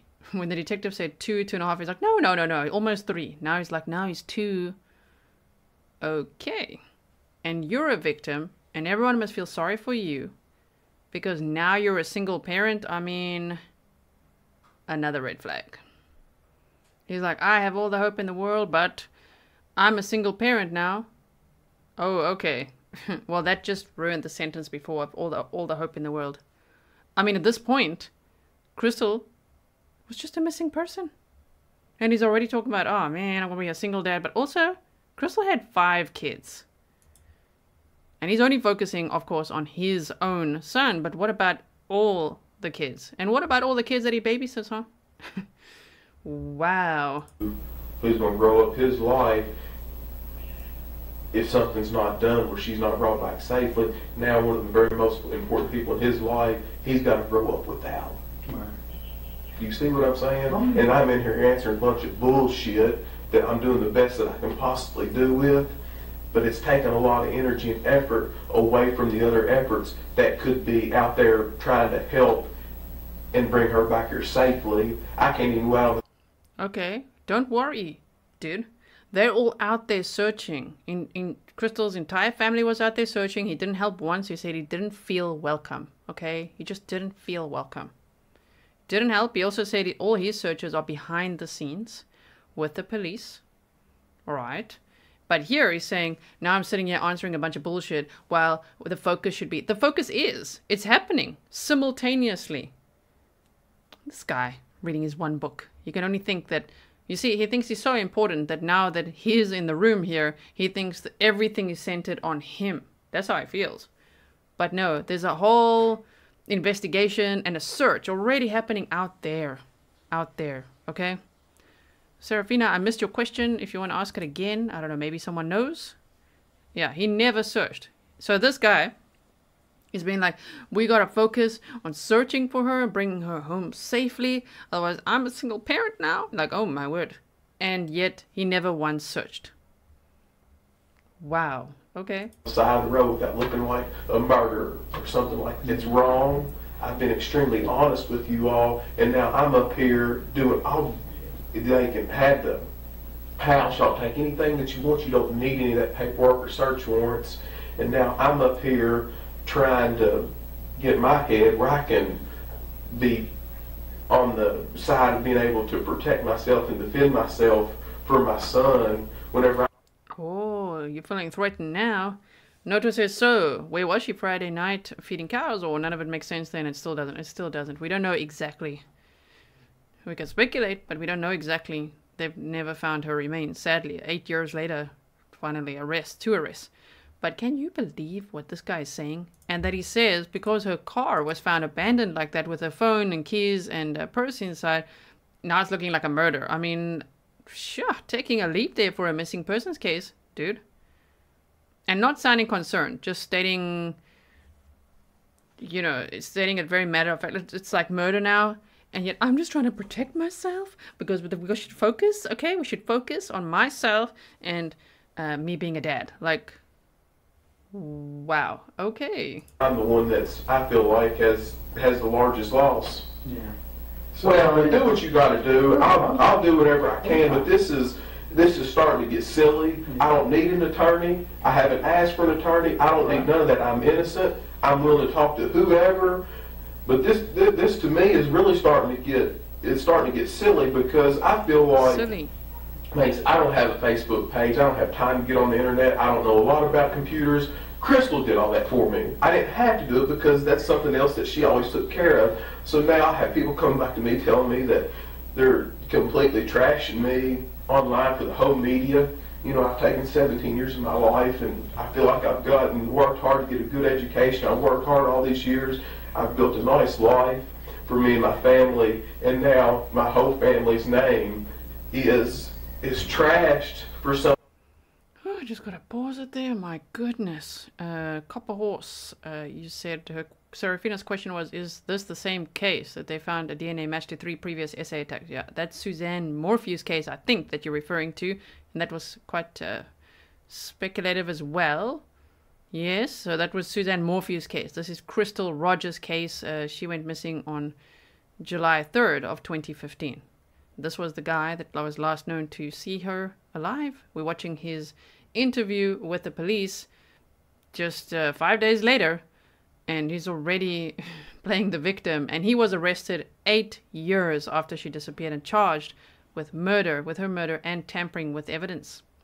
So, what a massive investigation that has been, right? Okay, continue on. Something that's completely not even tied to me. That's where I'm at right now. So I'm extremely upset. I'm hurt over it. I try to put on a tough shell and a bubble and move forward. It's extremely difficult to get up in the morning and push on and look at Eli and know that here I've got a million things going on that I have to get done. And then who's going to suffer? He is. And it's not right. I'm ready to hire up. He really has that tunnel vision, huh? Who's going to suffer? Eli is. Okay, and Crystal's other 4 children, and her mom, and her dad, and her sisters, and her brother, and her entire family, the entire community. This guy is just like, so tunnel vision. Our auctioneer to sell all this stuff so I can be there for him like Crystal. You want to get an auctioneer to sell all this stuff already on July 8th, 5 days later, guys. He's like, I want to get an auctioneer to sell all this stuff so I can look after him. Why? You've got 3 fully fledged businesses. You're doing some, you're stealing roofing shingles. Why? Why do you need to sell all this stuff? And did he sell any stuff? I wonder. Oh my word, here comes, I told you guys we're going to see him pretend to cry, okay? It's getting very emotional now.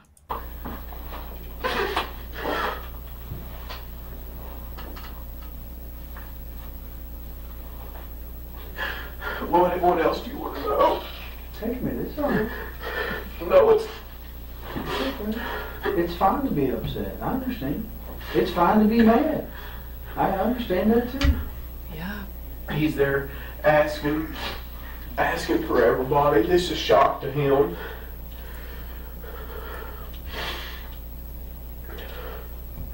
It's okay to be upset by it. I understand. It's okay to be.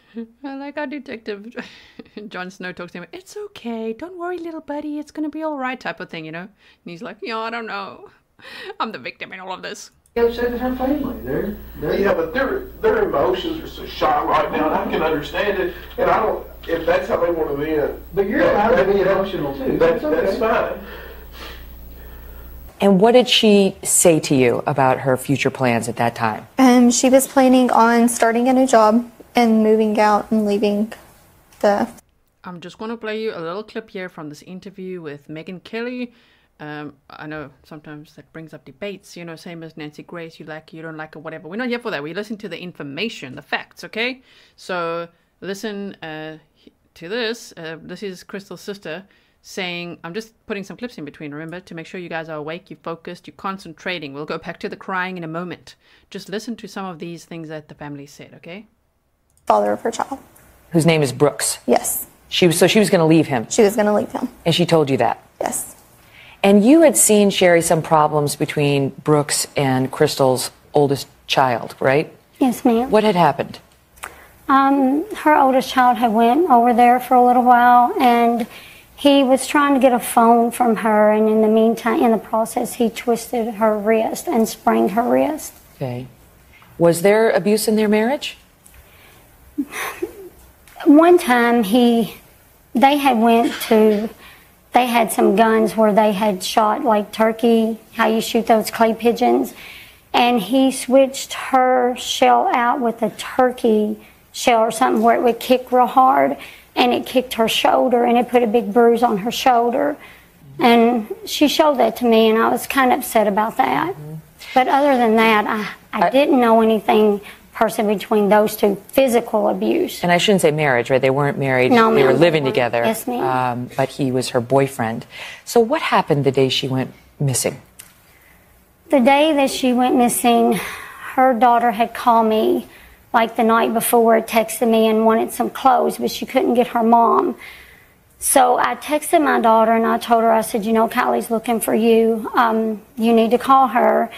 And I didn't think anything about it. And then later that night, her daughter texted me back and she still hadn't got in touch with her mom. So I started making phone calls then.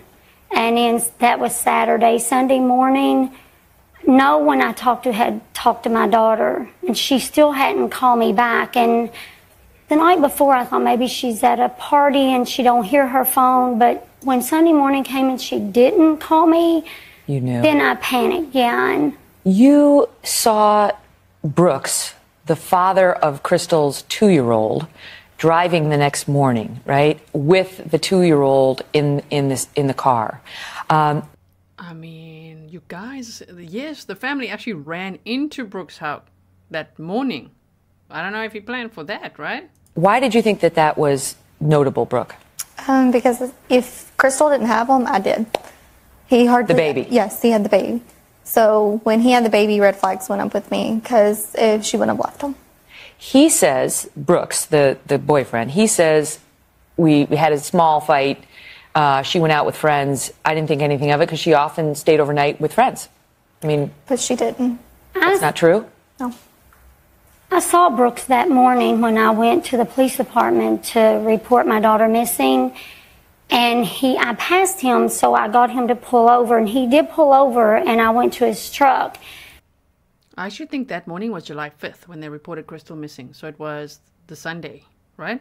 And I asked him, I said, have you seen Crystal? And he said, no. And I said, well, did y'all have a fight or something? And he said, no, we had a little spat. He said, she kind of thinks I treated the other kids different than their baby they shared together. Mm-hmm. He said, and I can see where she gets that. And I said, but you haven't seen her or anything? And he said, no. And as he was talking to me, the baby popped his little head around the back seat and smiled at me. And when I saw that baby in that truck, I knew. I'm like, she would never leave that baby. Never. What they're mad about is the darn set. And we're back to the interview. So there you heard it. Crystal didn't just up and leave and stay with friends or a cousin or anything. She didn't do that usually. And she would never have left Eli. Or never have just like not gotten back to her kids either or anything like that. So, sure. Cell phone that I took away from Ashley because her mother told for me to take it away from her. That's what they're mad about. And it's just been a spiral since then in October. And ever since then, their attitude towards me and everything is so wrong. For punishing a 16-year-old girl when she's not hurt, she's not hit, nothing like that. And I'm the worst person in the world. CPS was called because you twisted her arm, you sprained her arm. Crystal's oldest daughter, Kylie, it was her phone, she had a phone, and this guy decided for some, I don't know what the fight was about or, what happened there, but he grabbed the phone out of her hand so hard that he twisted her arm. So that's what he's talking about now. Like, oh no, they made me out to be the worst person in the world. Well, she wasn't hit or nothing. Like, oh dear, you're talking like a real DV aggressor there. For having any, and I understand I'm not. To clarify, we don't know anything like that about him yet. And he's innocent until proven guilty in a court of law. That I'm not a disciplinary figure. When she disobeyed her mother, I followed a direct order from her mother. Mother couldn't get it from her. I took her cell phone from her. And then it's just been hell ever since. That was the whole thing about the wrist? Yes. I have to pause every now and then, guys. We've got to break it down. He followed a direct order from Crystal to do that to her daughter. Lies. Oh, man. I hate it. I hate it. This is, I mean, he barely talks about Crystal in this interview, and the times that he does talk about her, she's going to fantasy parties all night, and then he talks later about, like, her being a social drinker. Here he's talking about her giving him a direct order to discipline her daughter. What? Oh, no, no, no, no. Exactly. Yeah, they took her up to the hospital and did the same with CPS and all this bunch of garbage. They ruled it unsubstantiated, or however they wanted to say it. No bearing, or whatever you want. You can pull the reports. They documented it all. You can get all that stuff too. You want some water? No, I'm good. Let's move forward. Whatever you need, I'm here to give to you. Okay. I'm innocent. I don't need an attorney, so I'm good. Ask whatever you want to ask. Okay. Well, if we can just continue with the conversation, and I don't want to rush you. Take your time. I think we left off around about Saturday morning. So you guys got up, and she wasn't there. So you and Eli got ready and went to the farm. Did you go anywhere else before you went to the farm? I didn't stop at McDonald's or nothing to get any kind of breakfast because he had that yogurt, that squeezable breakfast, whatever. I don't know, whatever. Some of them still in the refrigerator if you want one. That's okay. That's fine. So you went to the farm, and was your mom there Saturday? Do you remember? I didn't stop at the house up there either that morning. What do you do with Eli while you're working on the equipment?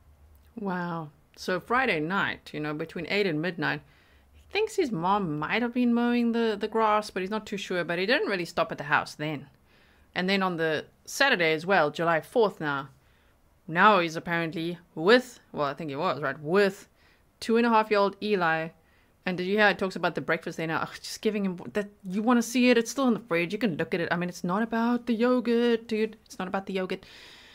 He keeps on going back to that. He's like, needing to confirm. He's like, we didn't stop for breakfast or anything. Well, yeah. Okay, he's only 2.5 years old. But what did you eat? When did this guy ever eat? I'm just saying, like in this whole story. Now he's back on the farm doing a whole bunch of farm work, even though he's not a farmer. And his mother's farm has dedicated people on there, working the farm. But there he is again. He's out there again on Saturday morning, bright and early with Eli. No concern for where's Crystal? And doesn't call her before noonish. I'm usually not one that works on the equipment. Sometimes I might drive some of it, but yeah, if I get on that little tractor, he rides in my lap. But I'm saying you said you worked on the driveway. Did you catch it? He said sometimes he drives that equipment. Earlier he said he never drives the equipment. Remember? So he said on the Friday he got there and jumped on a tractor. Then after that he said he never drives the equipment. Now he's back at the farm and just driving the equipment. Just a little bit of driving that equipment, and I'm like, oh my word. Could you stick to any story? Oh my word. I mean, he's even offering the detective, do you want some? You want to see the go-gurt? Wow. Okay, carrying on. On the drive in front of the barn there. So yeah, but no, he's got 5 or 6 tricycles and big wheels and stuff like that he plays on. It don't take a lot. This isn't about your parenting skills. Don't misunderstand. I understand. I'm not asking you about that, but you're working on the dozer. Is Eli in the dozer with you, or is he out playing in the yard? I'm not really working on the dozer. He's got 5 or 6 of them tricycles and big wheels, things that are at the barn. And if he's not out there with the cows or something, he rides them little toys around. We got them down there in the barn. We got them out there in the driveway. It don't take a lot to entertain him. A lot of times he pedals or does whatever he does. Sure. But how long would you think that it took you to fix that area you said was taking on water there in front of the barn with the dozer? No, I don't know. A lot of times on Saturday, I just use that as a place to vent and get away from what I call the city, not just like Bardstown, the city, but all the city stuff that goes on. Oh, you go there to vent, to get away from all the things that go on in the city, even though it's like 15 to 20 minute drive. It's not that far. He's like, I go out there to vent, get away from all those things, happening. What things? And a 2.5-year-old with 5 or 6 tricycles? Guys, I don't have kids. Does that sound right to you? I'm just like, it doesn't sound safe that he's just running around the farm, getting on big wheels and 5 or 6 tricycles. He's sounding a little unsupervised there, according to this story. You know what I mean? Sure. Music and all that. Out there, you hear crickets. Yeah. You know, you don't hear a lot of people. So I'll go out there to kind of, a lot of times just to get away from the stress of all these tenants and stuff, calling these new construction contractors and stuff. It's a kind of a little vacation away from home. Right, but you told me earlier that on Saturday you fixed the spot in front of the barn where the water was going in. Yeah, if the water's not, if it's not been like raining a solid week or whatever, you can't really tell if it hits and misses. Sometimes if we get a substantial amount of rain, you can kind of tell where problems are, like you know, and yes, Carol. You're like, what city does he live in? Look pretty rural to me. In Bardstown, Kentucky. Yes, that's where he stays. And the population is around 13,000. I think we looked at yesterday. But he's like, I just got to get away on a mini vacation, really, on a Friday. When you're an early sleeper, you have to get away from 8 to 12 in the pouring rain, feeding cows, you know, doing something at the burn pit. Okay. And then the next morning you go out there again because you just need another little mini vacation.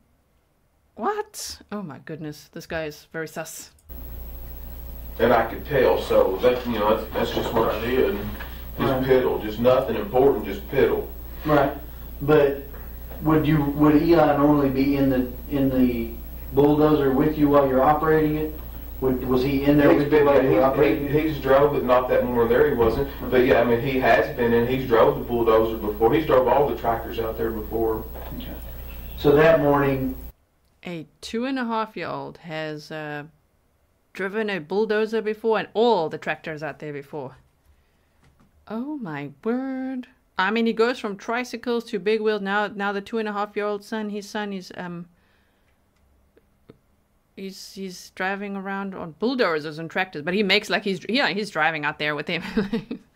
He's a healthy boy. Like, oh, okay. I don't know if how much time Brooks really spent with him. Maybe his mom helped look after him when he went out there. I don't know. Did you say mom was or wasn't home? You don't know? I don't remember. You don't know. So you don't know that he was out riding on his tricycles or whatever. When you said in the driveway, you mean the driveway for the house or the driveway that you're working on? Say it again now. You said you were working on the driveway in front of the barn with the dozer, right? Yeah, we're down there by. And you said he was probably riding on tricycles or something.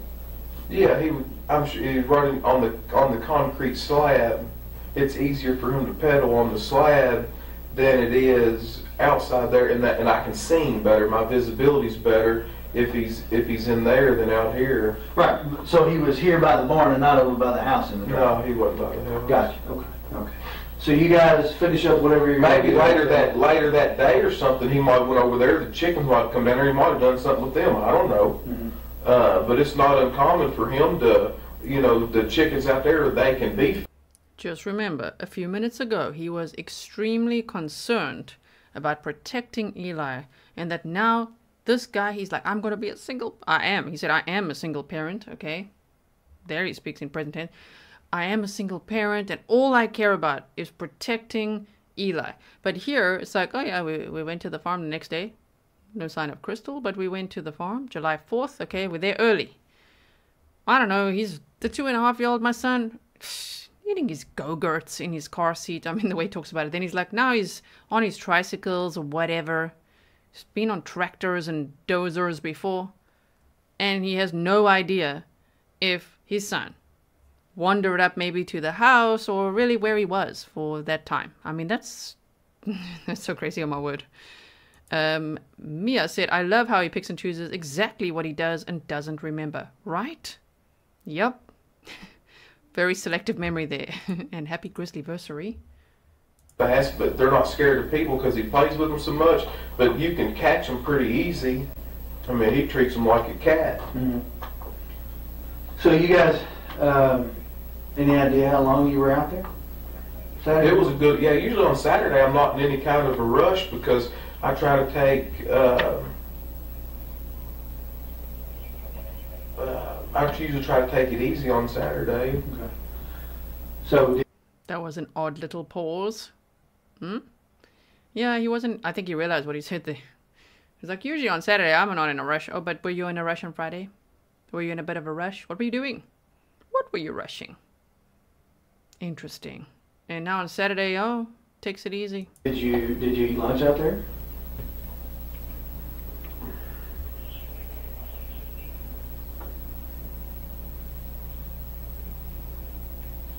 I don't know if I ate lunch there. I know I ate supper out there at Fabian's house that night because he had everybody over there at his house for, there's about, I don't know, maybe 150 people over there at my mom's brother's house.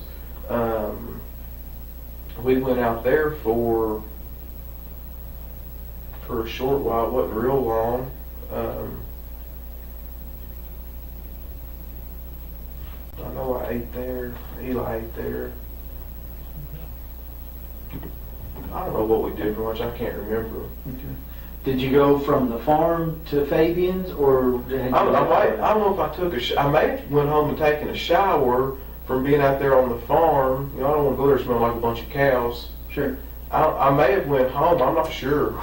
I don't know. I may have went home and took a shower and then came back. That's more than likely what I did, but I can't remember. Okay. So then you, sometime Saturday evening, you went over to Fabian's house. Do you remember around about what time that was? That would have been 4th of July. Yeah, that's when we were supposed to go to that. Mm-hmm. Did you all stay out there for fireworks, or? We didn't stay that late. I know that there was a bunch of people there that I hadn't seen in a good while. That my mom's got a pretty large family that I hadn't seen that I wanted to see them, but we didn't stay out there real late.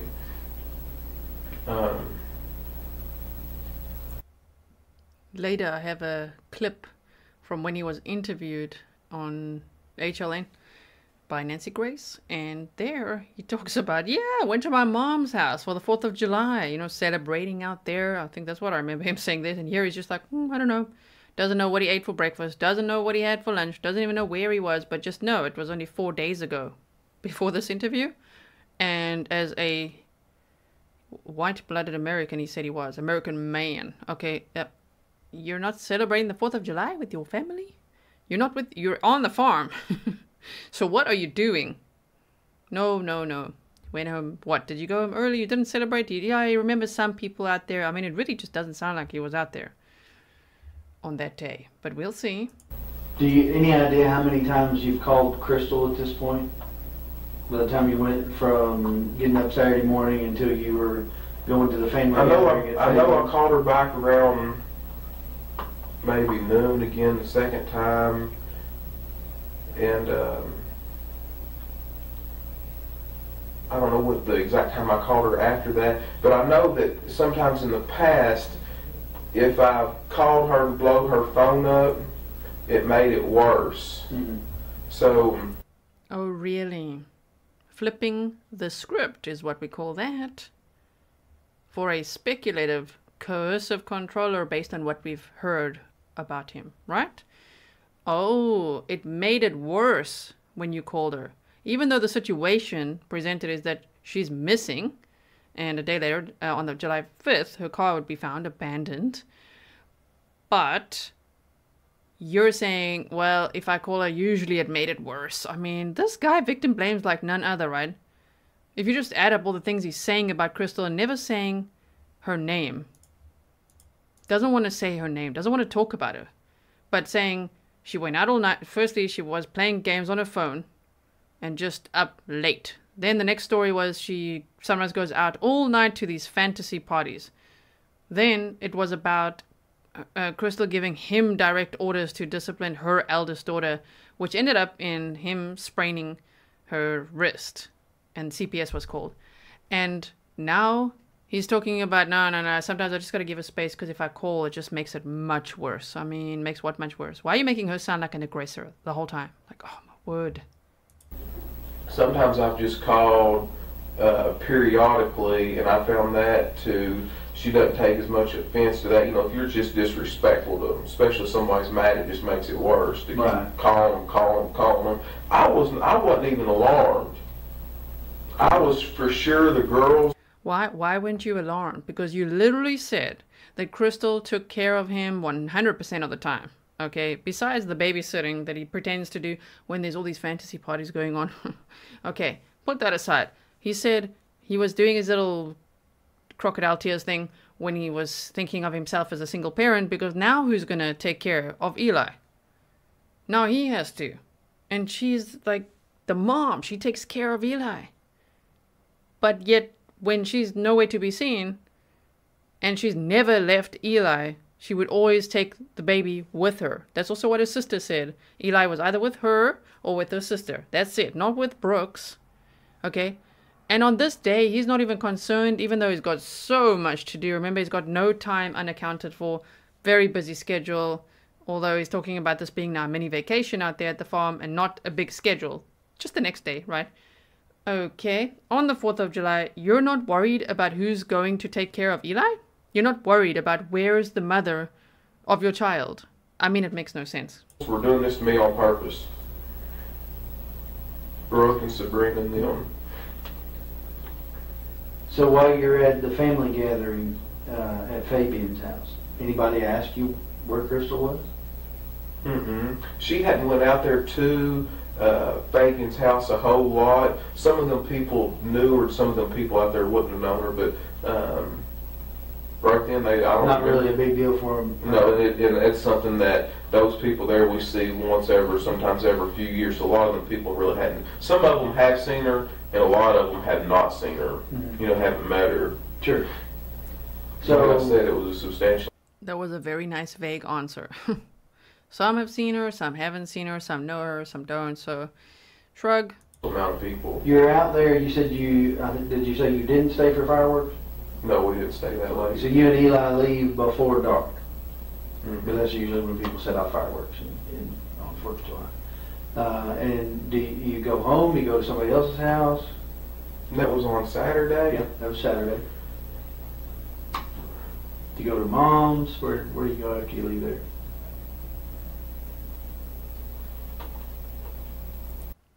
I can't help but think of Chandler Halderson in this situation, because remember how he answered about also the 4th of July, wasn't it as well? Right? And he's like, was that on Saturday? What do we do? I think we watched the fireworks. Now here he's like, didn't. You didn't? Okay.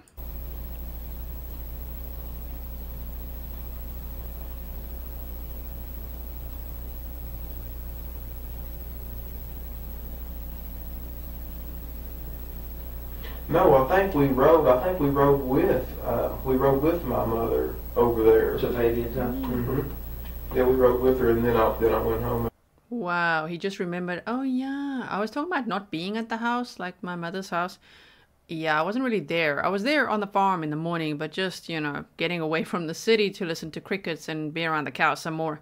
Also, while my 2.5-year-old son is just riding around on tractors, because he does that. He's ridden dozers, he's a healthy boy, he ate his Go-Gurt. Okay, so, oh yeah, I do remember now. My mom drove with us to Fabian's house for the 4th of July celebration. But then, he was a good boy again. Brooks over here, he went to bed early. Didn't even see the fireworks. Doesn't complain about that noise either. After that. So you rode back to Mom's house with her, and then you didn't stay at Mom's, you went back to your house? Yeah, I didn't, I don't know the exact timing and all that right there, but I do know that I rode with her over there to Fabian's house. Okay. And you left her house and went home? I don't know if I stayed there any period of time or not. I may have stayed there just a little bit. He's lying when he says period of time. I don't know if I stayed there for any period of time or not. You don't know where you slept that night, and where was Eli? I don't think very much, but I might have stayed there a little bit. I'm not sure. I mean, you didn't stay the night there? No. Did you go anywhere else after you left Mom's house before you went home? Not that I can remember. Okay. I think it would be a good idea for folks, is to put a darn camera. You think I'm joking? I'm being serious. You try to go back through this. I need to put a camera in your vehicle and up there in front of you, just live on tape, and then you. Well, I'm not asking you to recall every detail of your life. Sure. Your recommendation is for everyone to have a camera in their vehicle so that he doesn't have to answer all these questions. You know, just look at the cameras and then you'll know. Well, they did look at cameras, and when they said you got home on Friday around, you know, it was actually already clocking over to Saturday, 10 past midnight, he was like, all right, I don't think it was that late, but if it has to be. So when the cameras confirm sometimes, then he doesn't like that. But yet he's like, you know what? You should all just have cameras in the car so you could just watch everyone all the time. Sure. Brother, but I'm just trying to... But it would help me if I could. Well, but listen, I couldn't tell you what I did 2 days ago. I couldn't tell you what I did before I started investigating this, because I've been investigating this for 3 days. Mm-hmm. You know, so I'm not asking you to remember every single minute, but, you know, and I realized that it wasn't a big deal for her to be gone for you, but, you know, most people can remember, you know, most of the things they did during the day, not every single minute, but you remember going to Fabian's house, you remember leaving Fabian's house, going to Mom's, right, and going, so if you went from Mom's house to home, you'd eaten dinner at Fabian's. And I don't know if it was her mother. I met her mother at the gas station somewhere. One of them days. Mm-hmm. Her mother, Sherry, Crystal's mother, Sherry, and I don't know if Ashley was with her and other kids were with them, but I stopped at right there in front of Walmart where I get a bunch of fuel at, up right there, that Murphy station across from Lowe's right there. Walmart, okay. It's gotta be a Walmart. He stopped at the Walmart, and yes, we know that he saw Sherry, and it was actually Brooke, which is weird how he's like, I don't know. He's kind of saying he doesn't know which sister, but his name is Brooks Houck, and Crystal's sister name is Brooke, so how can you not remember, you know, which sister you saw there? And who spotted you on Sunday, the 5th of July, at a gas station with Eli in the back of the car. Who knows where he was going, but yes. Right. And I was on the phone with either Ashley or Sherry, one, I forgot which, and they said, I tell you what I've done too, I talked to Brooke on the phone. There you go. At the farm. I talked to Brooke. That would be, so Brooks Houck spoke to Brooke, Crystal's sister, at the farm. Now he remembers, but also he never once is expressing that Eli is crying for his mom, because at this point, obviously, he would be. I mean, that's very odd. That it's just like, oh, he's fine. He's had like one Go-Gurt, he's good to go. Okay. Brooke, her younger sister, before I left, because I was heading into town to get fuel at that point. So whatever time that I talked to Brooke, you'll know that I left. So make a note of that. I talked to Brooke on the phone, and that's when I was leaving the farm on 49. And I drove in 49, and then I made a right there on 150 and went up there to Walmart. And then I got on the phone with Sherry, or Ashley, when I don't know whose phone they were on.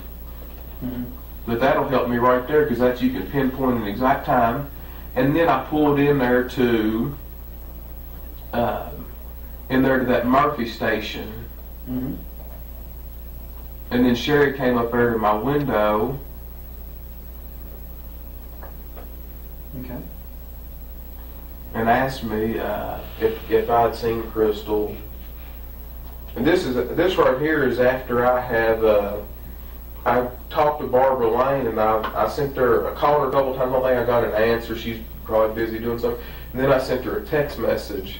And after I kind of stayed on her, she knew that it was serious, because it'd been longer than normal when she'd done this before in the past. And this was okay. So Crystal's family knew it was serious because it had been longer than normal, but he didn't. He didn't, and you're saying that Eli wasn't screaming for his mom at this point? Dude. Saturday? I'm not sure. You'll have to, so much stuff happened all so quick, you'll just have to dissect. That's the reason I've given y'all my stuff, my phone. Yeah. You can dissect all that and figure, get an exact time. So I called Barbara, and I sent her a text message. I talked to her mother at Walmart, up there at that Murphy gas station. I had Eli with me then, of course, had him with me all the time. And she wanted to look at Eli. She said, "Where's Eli?" I said, "Right there." And then she spoke to him, and she looked at him and said hi, and he said hi, and that was it. So she just asked you where, if you'd seen Sherry, and you told her no? No, she asked me if I saw Crystal, sorry. Crystal. My name's confused. So Sherry asked you. Finally, he said her name. Crystal. It's like the first time he said it in this whole freaking interview. It's like Crystal. But did I just hear right that he's like, Sherry was there, she was at my window, she wouldn't even look at Eli, but then she asked, where is he? And I said, he's right there. Then she looked at him and said hi, and he said hi. Okay. So, like, the way he talks about his 2.5-year-old son is as if his 2.5-year-old is like 25, you know what I mean? It's just like, he was like, hi, and she's like, hi, and that's it. Sure. That's shocking. If you she was the only one, everybody else stayed in her vehicle, and then she walked over to my truck. And when you told her, what, I haven't seen her, don't know where she is, and she just said okay and asked about No, she thought that the wisest thing for us to do was, she said she was going to go to the police station. Okay, so and I told her that, I think at that point I'd already talked to Barbara, I believe, I'm not sure, Barbara Lane, and if he thought she went to Sabrina's, he just said she did have a shaky relationship, but he told me they weren't fighting that night. So why would he think she went to Sabrina's? I don't understand that. If they didn't get in a fight, then why would she have left to go Did they there? have a shaky relationship that night and he thinks she went to Sabrina's? That's my question that I've been wanting to ask. Houck, according to the sheriff, has taken a lie detector test which came back inconclusive. He resides at 113 Glenview Drive and was the last person seen with Rogers at the family farm on Friday, July the 3rd, according to a police investigation. I'm not sure. I don't know the time periods. I don't know. I just don't know. That's fine. That's fine. So then I went home. So Saturday you went home after the gas station. So you think that was okay? So you think the gas station was between leaving the farm and getting showered up before you go to Fabian's? No, that's incorrect. Okay.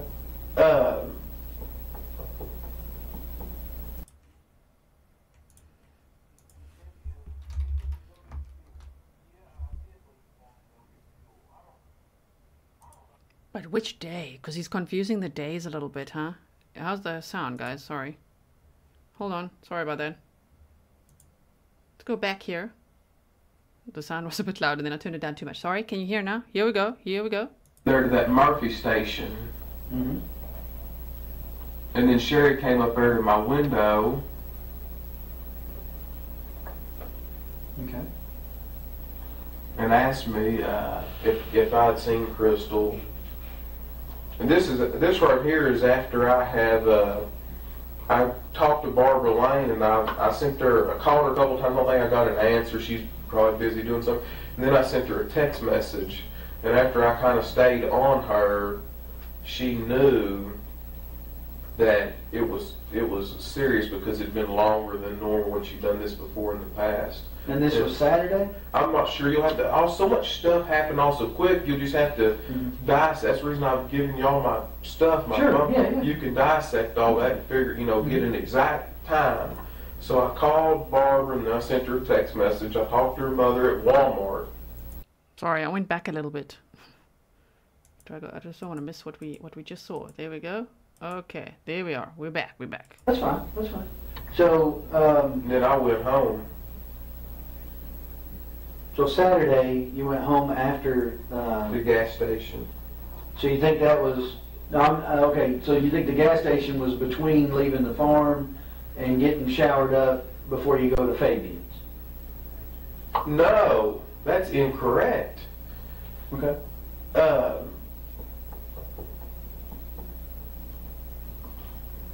You said you were leaving to go get fuel. Yeah, I did leave the farm to go get fuel. I don't know. I don't know if that was Friday. I don't know if that was Saturday that I got fuel. I think it was Sunday. I think it was Sunday, but anyway, he's messing up his own little timeline here, even though he's so adamant that he's got everything there on those papers. I'm sure I did it with my card. I can prove what time that was too. And so I talked to Sherry. Sunday? Do you think it was this? Do you think you talked to Sherry the same day they reported her missing? You said she said something. Yes, she said the day that yes. So they reported her missing on Sunday. Then it was Sunday. I feel like whenever. That's because Sherry told me she's going to the police station. Mm-hmm. Is Sherry the one that reported her missing? Mm-hmm. Sherry's. All right. I had a question from the media or from the news that I wanted to ask you all to think about. You all said that a family member found her car. How does that happen? Rather than the police department, as large as this. Oh, now he's got questions. How did her car get found so quickly? Okay. He's like, how does that? I heard from the news a family member found her car. How does that happen? Are you trying to imply that the family put the car there and they're the ones that found it? I mean, he's just building some speculation over there. He's like, interesting that her family found her car. Yeah, it's not working out. And he's just like, wait, who reported Crystal missing? Yes, her mom, her dad, and her brother. Yes, indeed. And while they were there, then her ex-husband called them and said, hey, I think I've spotted her car. I think I saw her car on Blue Grass Parkway at the mile marker 14. County is a family member. Well, that's a pretty big family, and as I understand it, someone who knew them called them and said there's a car that looks like hers on the parkway, and they went out there. Who was the family member that found that car? I don't know. I have to look at my notes. There were two of them. Am I able to know that question, that answer? I'll tell you who it was. I just have to look back through my notes and see who it was. Can you believe this guy? Who was that family member? That sounds dangerous for those family members, right? It sounds scary now in the context. It's like, who were they, huh? Who discovered her car, huh? That was quick. And I'm not great either, but I want to say that it was. I'm trying to think. There was. You can look back at them. I'm sure. I want to say it was a brother and nephew. I know we took elimination prints from one of them because they touched the car before we got there. So we took elimination prints from them like we did from you to rule out any prints that we found in the cars being that person's. All right. So I want to say that it was one of her brothers. How many did she only had Casey's or Casey's. So I want to say it was her brother and maybe her dad that went out there. But I think it was her brother that somebody actually called, but that may be incorrect. I'll have to look at the notes and see. But so Saturday evening, you went to Fabian's house, you had dinner, you went home. You're home all evening with Eli? Mm-hmm. Okay. Anybody come over? Anybody not? Yeah, I feel like Richie comes over to my house all the time. He's over every day. Who's Richie? Richie Riggs. He's my manager, my real estate agent. He lives next door at 115 Glenview Drive. He's one of the people on that list. Okay. So you go to bed Saturday night. You got Eli with you, presumably, because you said you guys went home from Fabian's. Not presumably, he was with me. Right. Well, I didn't want to put words in your mouth, so if he's with you, tell me. He's with me, yeah. Eli's with me. Again, not trying to offend, I just don't want to put words in your mouth. Yeah, I don't want you to either. So you and Eli go to bed. Can you believe how he said that? He's like, I don't want to put words in your mouth. He's like, yeah, I don't want you to either. Whoa. Saturday night, you get up normal time Sunday morning. Did y'all go to church? No, sir. Okay. Didn't go to church. But on Sunday, I don't remember what we did Sunday. Okay. See, that's where he busts himself, because he said he left the farm to go get fuel, and that's where he ran into Sherry and Crystal's sister. Now, from their account of things, we know that that was Sunday, right? Correct me if I'm wrong, but that was on the 5th. So that would mean he did stay over on Saturday night at his mother's house, if we had to calculate that whole timeline of his. And no wonder he's like, I don't remember. Like, he doesn't remember what happened on the 4th of July, what happened that evening. He doesn't remember really what Eli was doing. Can't even really remember what he ate or where he slept. Yeah, it makes sense now because you stayed at the farm. Which is what a lot of these accused and later, if they're convicted, lots of patterns there where it's quite something, where they go straight to their mom's house if something happens in the relationship. Well, I mean, I want to make Sunday when I went in. Is Sunday when I came up here and talked to you that night, or Saturday night? That would have been Sunday night. Mm-hmm. Sorry, let me make sure he's giving me what I need here. Your phone's on my desk. That's what he was telling me. That's fine. I ain't worried about that. Hope you had fun answering it. He probably didn't answer it. Yeah, Sunday night you came up here and talked to me. That was after they found the car and everything. So sometime Sunday after 12 o'clock is when you talked to Sherry at the gas station. I think, and I'd have to look at your phone to see, but and you may know or might know, but you called Barbara. You call her Barbara Lane. I just call her Barbara. That's all I've ever known her by. But Barbara Roby was a Ballard, right? Yeah. You called her and talked to her about Crystal being gone, or she called you? No, I'm the one calling her. Okay. And what does that conversation sound like?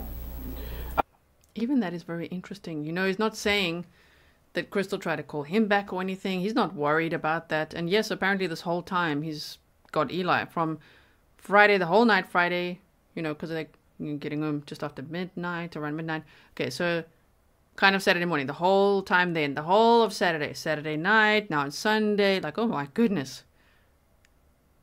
I'm telling you, man, he went straight to his mama's house, stayed there, and his mom helped looked after Eli. Right? Anonymous says, really thought he was being super slick in this interview, but your acting is bad, Brooksy, and we've all got your number. And PT, thank you so much for spoiling Fury. I did buy him some new treats today as well, so thank you very much. I think the first time that I called her, that I don't think she answered the phone. So I left a message, and then I don't got a response, and then I sent a text message to her, and that's when she called back, and I think she tried to call her and she didn't get an answer. Okay. And you know. So I'm piecing things together from what they've told me as well. So at some point you do talk to her on the phone, but when you get up Sunday morning and Crystal's still not home, or you're starting to get concerned, that's why you call Barbara? Yes, exactly. That's the reason that I did call her. But before then, I wasn't alarmed. She'd done this before, right? And I wasn't alarmed. That's all there is to it. Yeah. So you call Barbara. He's like, I wasn't alarmed, and that's all there is to it. Yeah, okay. I don't think that's all there is to it. I knew I gave Barbara Lane more credibility than Sabrina, Brooke, or any of them, because I know them young girls, if Crystal tells them not to say nothing, you ain't gonna be able to beat it out of them. Right. And them girls they're just like. Terrible choice of words. Terrible slip there. If Crystal tells her sisters or her daughters to say nothing, he says you've got to just about beat it out of them. Okay. Especially to a guy, if they're fighting, they're not. And I'm smart enough to know that. But I knew Barbara would say, "Hey, she don't want to talk to you," or "She's fine. Just leave her, give her some time." I knew Barbara wouldn't keep me. She's a mature woman. Do you understand the difference in what I'm? So she would at least, I feel like, let me know, hey, where I wouldn't have to worry. Right. She might not give me no details or nothing, which is fine, but she would at least ease my concern. And that's the reason I called her over these other people, because I knew I'd get further with her. And at some point, so you do talk to her, and as I understand it, at some point she came over to your house. Is that right? She's been there a few times since then. Right, but that particular day she came over to your house, was that before or after you talked to Sherry? Do you remember? I have no idea. No, that's fine. So you... To be honest with you, I don't even remember doing that. I remember seeing her a bunch more this last little bit than I really ever had before, but I don't, as far as talking to Sherry at the gas station and then keeping everything synchronous, I have no idea. None. Okay. Well, I mean, I know that Sherry was here at 3 o'clock thereabouts filing the report, the missing persons report. So that part I can kind of figure out, okay, so it was sometime before 3 o'clock that you talked to her at the gas stations. I'm thinking probably, you know, closer to that time than farther away, not early in the morning, what have you. And then, of course, fast forward to they find the car at 5 o'clock out on the parkway, and the sergeant responds out there, and then he calls me, and then I come out and start investigating, and obviously I call you to come and talk to me about the, you know, the last time that you saw Crystal. So that kind of builds my timeline. Obviously there's some gaps in there, understandably, but you know, some of those gaps become really important. You know, for instance, validating or invalidating the guy's statement about her being on 49 between 1 and 2. You see what I'm saying? The gaps in time become really important to me, because that's how I determine where my gaps in the investigations are and where I should focus my investigation. I've got guys out there that all I got to do is call them and say, hey, go check this out. But I have to have something for them to check out before I can call and tell them. Couple things that I want to get into that are going to be, you know, somewhat personal, okay? And it's not intended to pry into your personal life. It's intended to pry into what's going on in Crystal's mind, okay? I'm trying to get a reference for her frame of mind for the past few days before she goes missing, so that I can rule out any possibility of intention to harm self or things of that nature. You understand? And I don't know that I can rule that out. But what do you think about it? Do you think that that she has the potential to harm herself? I don't know any of all that. Crystal is not that kind of person.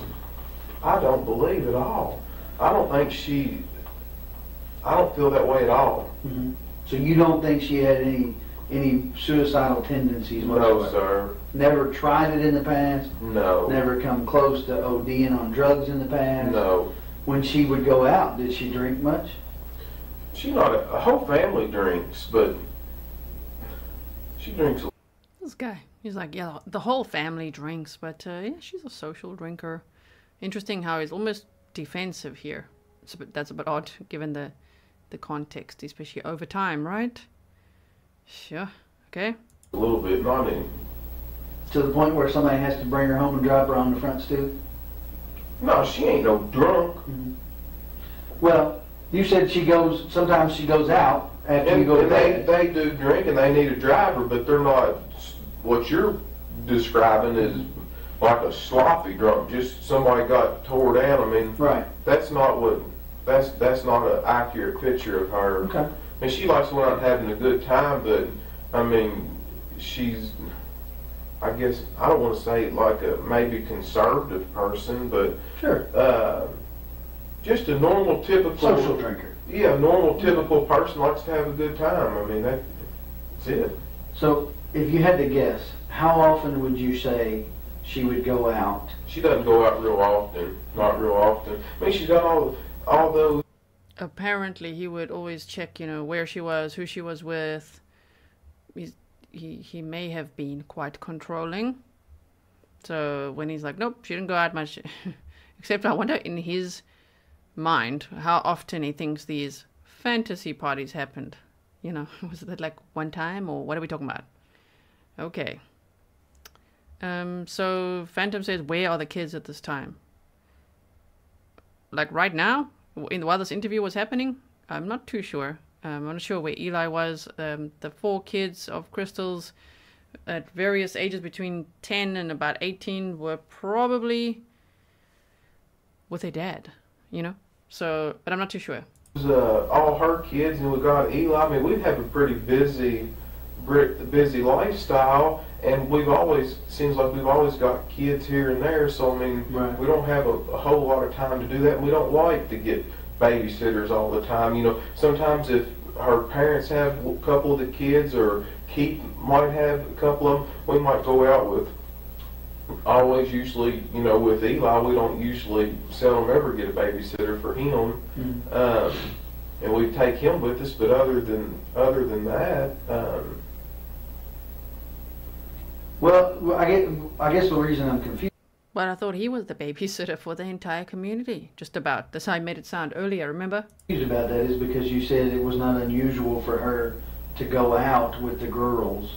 It's not unusual. Yeah, so help me understand. You mean but that's what once I a month, is. or once every other month, or I mean, how much time are we talking about here?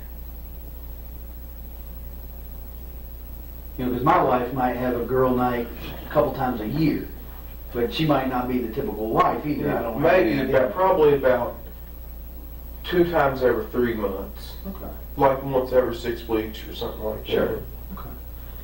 So you said Eli generally does not go to a babysitter?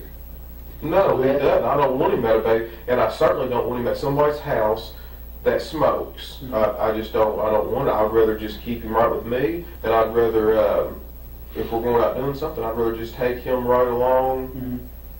You know, right along with us. Well, so that kind of brings me to one of my questions that I had. When we talked a little bit about the last time that we talked when we were at your house, and you kind of explained it. You know, and I get the fact that she would tell the kids, you know, hey, we got a babysitter for the night or for the evening, we're going to go out, you know. I get that. You explained that the other kids kind of get jealous.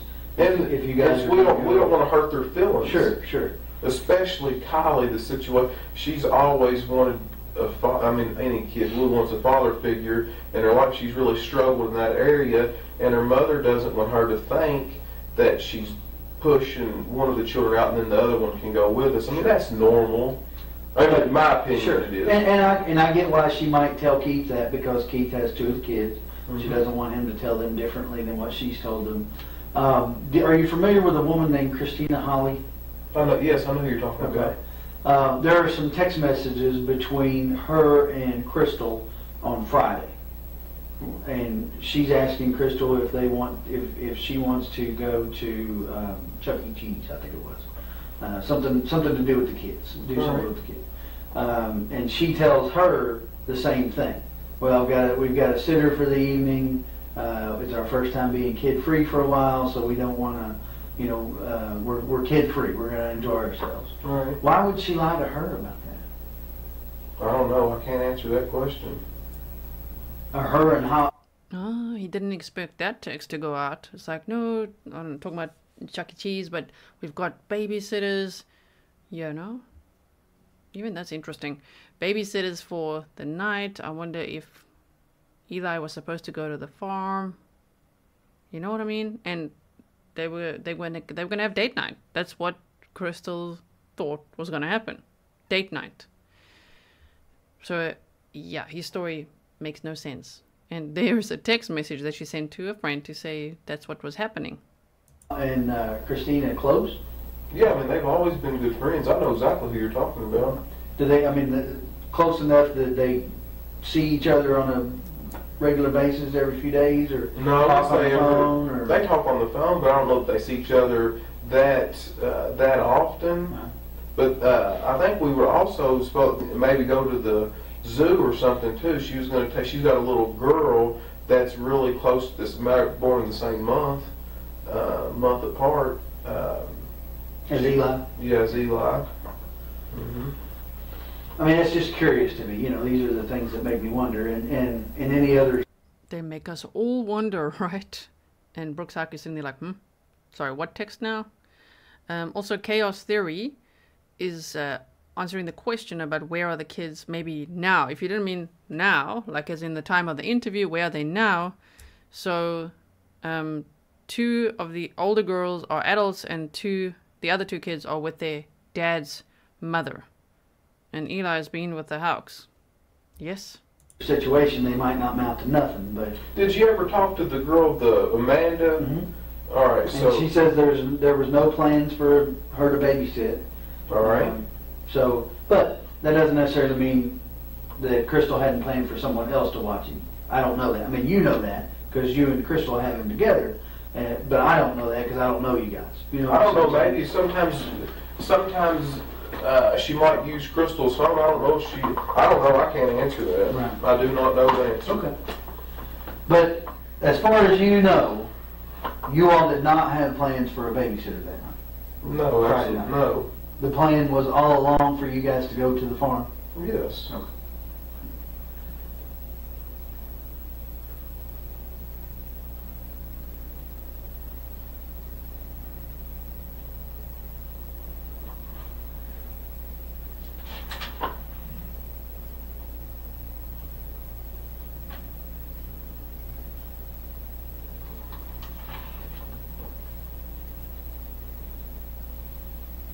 Give me just a second. I want to get your phone and look that phone number up. Okay, we've got about 25 minutes left of this video clip that I put together for you. It includes a little bit at the end. I think it's about 5 minutes or so. Dora says, was Crystal already dead? Did Brooks send out those texts with Crystal's phone? No, that was on Friday in the day when she had apparently sent out those texts to a friend, Christina. And she was last seen at a Walmart on Friday afternoon by family. So there's that timeline. That was, and she was also seen entering her home on Friday, which, if I remember correctly from my own presentation, check out episode 1. It was around like 5 p.m.-ish, something like that. Okay, so continuing on. All right.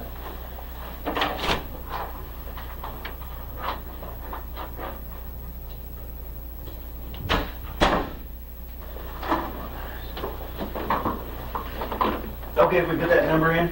Yeah, go right ahead. Do what you gotta do. Looks like you got a couple of messages. Yeah, I don't know how to do that. I've just got an Apple phone. So just, You just want to put the number in, right? or check contacts or however you do it to see who it is, yeah. Check this. 492-1390.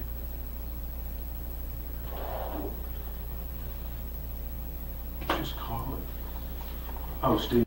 So what they're doing now is trying to figure out who the hell called him on Friday around midnight. You know, Friday going over to Saturday, which would have actually been on the drive home from his mother's house from the family farm right to his home.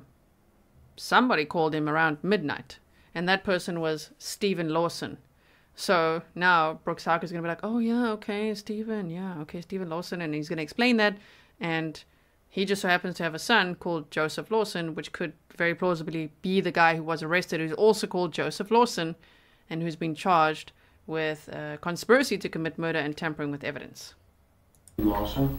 Okay, who is Steve Lawson? He's somebody that works for me.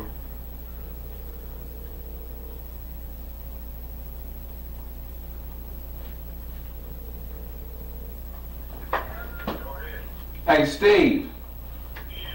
Hey, I can't hear you real good. I'm gonna ask you to speak up a little bit, okay? Okay, sir. Hey, I was wanting to know. Hey, I've got some things going on next week. I'm gonna need your help with me. Are you already booked up, or can you help me? I haven't moved up yet. I'm still looking for a place. That's why I needed them numbers from you.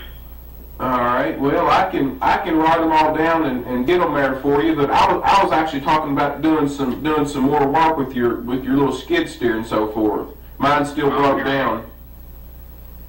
Well, I said, get with me tomorrow. I'm coming. I know you're having a hard time hearing me because it's where I'm located at. All right. So just get in touch with me tomorrow and we'll see what we can do. But my question, I just want to tell you I'm sorry about everything that's going on in your life, brother, and I got you in my prayers. I said it is a very difficult and trying time, but I appreciate you saying that. But hey, I need your help while I got you on the phone here. Do you remember the other night you called me really late, and I forgot what you asked me. Can you? I guess it wasn't on the phone. I might have been tired. I know it was pretty late at night. Can you remember what you asked me or what you were after? I can't remember. Ooh, you gotta listen to this now because it gets very interesting. Because I think this little bit of small talk before of like, hey, what's up? You busy? You booked up this week? You got some time or what? You know, this little thing they're doing is probably what they agreed to do. I'm just speculating. But they possibly like, if I call you from the police again, I start talking about There was probably a code word in there, right? Then you know, careful what you say now. But it still gets botched because it's like, oh yeah, you'll hear it now. Listen to this, and Detective Snow catches it. Sir, I can. I called and asked you for them numbers for her house. Oh, for a rental house. Yes, sir. And what did I forgot? What did I tell you? You told me that you would call, what's her name, Katie or whatever, she handles all that. Crystal. Crystal, okay, I apologize. Yeah. And you said she handles all that, and that you would get back with me on it. All right, thank you so much now. Okay, so in the time frame where Brooks was, according to his story, with Crystal and Eli, and they're driving home from being on the farm in the rain, feeding the cows, and at the burn pile, hopefully roasting marshmallows, is how he's making it sound, right, for date night or whatever. Okay, so now they're driving home. Along the way, Stephen Lawson phones him for 13 seconds.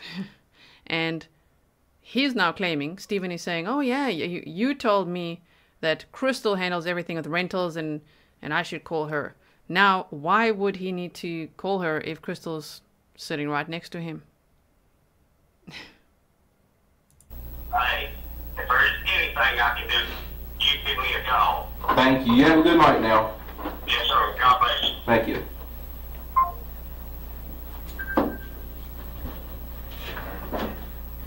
Look at that physiology. You're just like, yeah, did you see that? You got that, did you? Well, look at this question now. Okay. So that begs a question in my mind. All right. If she's in the truck next to you when he called, why would you need to call her about getting numbers for rental property? Because being that late at night, we're headed to the house. You know, I just wouldn't. She normally's not going to deal with stuff that late. And I mean, I probably didn't even look at the phone to see who it was calling me. I'm sure I just answered it. You know. But he said you told him that you'd need to call her. All right. Why would you need to call her? I mean, that's an odd phrase for someone who's sitting next to you in the truck. Pretty odd phrase. And also 13 seconds to say all that, huh? 13 seconds. To say what? Hey, I'm calling about a rental? Yeah, you need to call Crystal. Okay, bye. How does that conversation go? Do you understand? You see what I'm saying? Yeah, I see exactly what you're saying. But I mean, that's what if that right there is what I told him, that right there is what I told him. We wasn't on the phone that long, but normally I would just, she handles all that, and that's what I would do. She's not going to want to mess with that kind of stuff that late. I'm sure I'll probably try to answer the phone really quickly, so that it wouldn't, a lot of times after I get moving, Eli goes to sleep, you know. Sometimes he goes to sleep in the truck. You said he's wild. You earlier said your son was wild and he stays up late, and when you all got home, Crystal and Eli were still awake. Yes. So now it's like, no, I just answered it really quickly and was, you know, I don't know, I wouldn't bother her. He's scrambling now. Sometimes he doesn't. So if you want to call him, you got his number and everything. If you want to call him, you know, you can call him.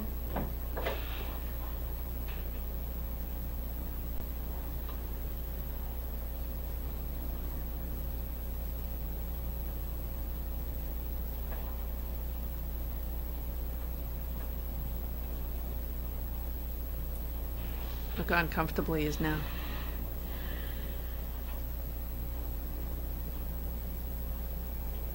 Ooh, he's so uncomfortable. What do you think happened? I'm shocked. I do not know. Shocked? I mean, you told me that she doesn't do drugs. She's not on any kind of drugs that I'm aware of. She drinks socially. On occasion. And mildly, yes, not any kind of... Every 6-8 weeks, something like that, right? Has she ever had trouble with depression before? Not really, not to my knowledge. I mean, there's always stress that's your highs and lows in people's life, but I wouldn't classify her as a stressful person or someone that's deeply depressed. stressful person. I don't think that wasn't the question. What a weird thing to say. Well, yeah, steel guitar says Snow is just playing him, and so well, right? It's so good. If you've seen lots of interviews or interrogations, it's so good. Like, it's just like, interesting. And he's just like, Brooks Houck is like, you can call him if you want. It's like, what do you think happened? Sure. Well, I know Keith Rogers, her ex-husband, or still current, but not together. I know that he has had a drug problem in the past. Was she with him during the time that he had the drug problem, or was that after? Yeah, I mean, I'm not. I think that he has fought that for some time, and I think that she was obviously definitely in the picture while that was going on. But I don't. To my knowledge, she didn't get wrapped up into any of that.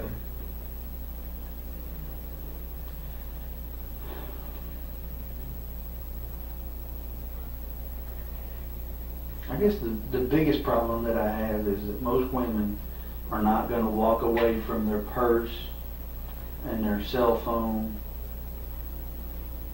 in the car. I agree with you. You know what I'm saying? If she were going to walk to go find help or something, she would take her phone even if it was dead. She wouldn't. My wife wouldn't leave her purse anywhere for any reason. So I can't figure why she would walk away from the car and leave the purse there. When we took the bloodhounds up there, the lady commented that it was though she wasn't even there. I mean, they had her things that you provided us for scent, and they said it was as though she was not even there.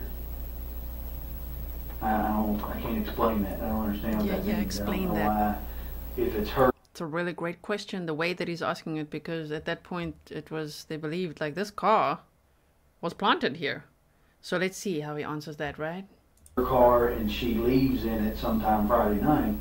Why does it appear to the dogs that she's not even there? I agree with you. This same set of bloodhounds tracked her in the car from 49, and they had never been to your mom's farm before. Tracked her scent all the way down 49, turned on Balltown Road, and turned on Pascal Ballard as though they were following your car. So I know the dog's not defective. That's right. Because they're following her scent. I love that. I know the dog's not defective. The bloodhounds literally tracked her scent to the farm. Not to where her car was, and not in her car or anything like that. And they don't know where your mom lives. They've never been there before. So the dog's nose is not defective. So when the dog doesn't even try to find her on the parkway where her car ends up, it's just very odd to me. And I can't figure out why they wouldn't find any scent of her at all if she walked one way or another. They would have picked it up. Right. They would have at least walked far enough for her to have been picked up by somebody. You know how if you break down on the parkway, somebody's not going to pull bumper to bumper with you, so you're going to have to walk from your car to their car to get in. Right. So the dog doesn't even act like it wants to go in one direction or another, even far enough for her to have even gotten in a car with somebody. That's just weird to me. I don't understand. Unless she was never in her car when it got put on the parkway. I don't know. Yeah, but I can't answer that. I do not know. Do you know of anybody that would want to hurt her? I mean, as far as I know, she's a well-likable person. Right. I know that she's done a few evictions with some folks, got a few people upset, but... Were they missing evictions? I mean... Like threat? I mean, there's never a good eviction. Right, but I mean, it's just normal business. Okay, now he's going to blame it on evictions. Right. But I can't think of anything. She's a likable person. I can't think of anybody who would want to harm her. Ever have anybody show up at the house upset over something? You know what I mean? You know what I'm saying? When it's not appropriate for them to be coming to their landlord's house. Ever have them show up at your house, beating on the door, hey, you threw me out, or whatever? I've never had somebody come up there to the house over an eviction saying you threw me out. Not one time. Now, several of the tenants do come to our house, some people don't just mail a money order check. Sometimes people stop by there and drop it off. Sure. And, you know, she can write them a receipt that way or whatever. But as far as what you're saying about you evicted me and you threw me out and they're confronting her about it, never happened one time.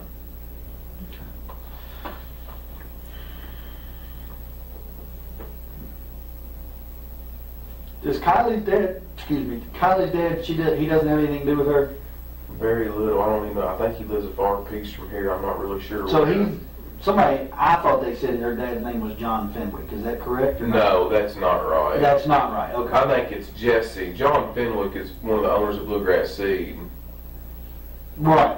Yeah, that's not her. Okay. That's not her. So Jesse Fenwick. I believe. And that might not Somebody that doesn't live around here close. Yeah, it's a far piece. Is it now? But obviously his mom lives on Stone Road. Yes. So he's a member of that Fenwick family that's from around here. I don't know how many sets of Fenwicks there are, but I know there's. As far as I know, there's only 2. Now, I don't know which one he would belong to, and there Right. may be more than that I'm unaware of. But Right. so, do you know, is she related to the Fenwicks that own the Blue Grass Seed? Or I think do it's not. different? I don't think she is, but I do not Don't know know. for sure. I I'd don't ask do Abby. family trees and all. I don't do all Right. that. I didn't know since you do business, if you've done business with them, if it come up. But and then Ashley is the daughter that her mom and dad raised. Yes, and I figured out her last name is Johnson. I couldn't tell you that the other night because I was so darn stressed out. But her last name is Johnson, and I do not know her dad's first name. I just know that he stays incarcerated quite a bit. He doesn't do family He'll trees, get out from okay? time to time, but he will only make it about a week, and they find a reason to lock him back up again, whether it be drugs or whatever it is. Have you all ever had any trouble out of it? I've never met the man. I know that was a pretty abusive relationship from what Crystal's told me, but I don't really know. I can't speak intelligently upon that's been quite some time back, so I don't know a whole lot about it.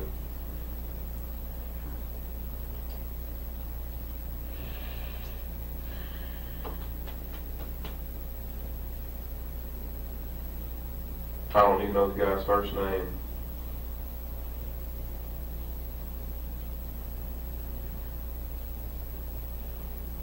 No custody issues with Keith? I know that Tori has told her before that she gets mad if Tori gets mad if she's been corrected or something like that right there. She'll say, well, I'm going to my dad's house, or I'm going over here. You know, they'll want to flip-flop back or forth or whatever, you know, split house. Play one off the other.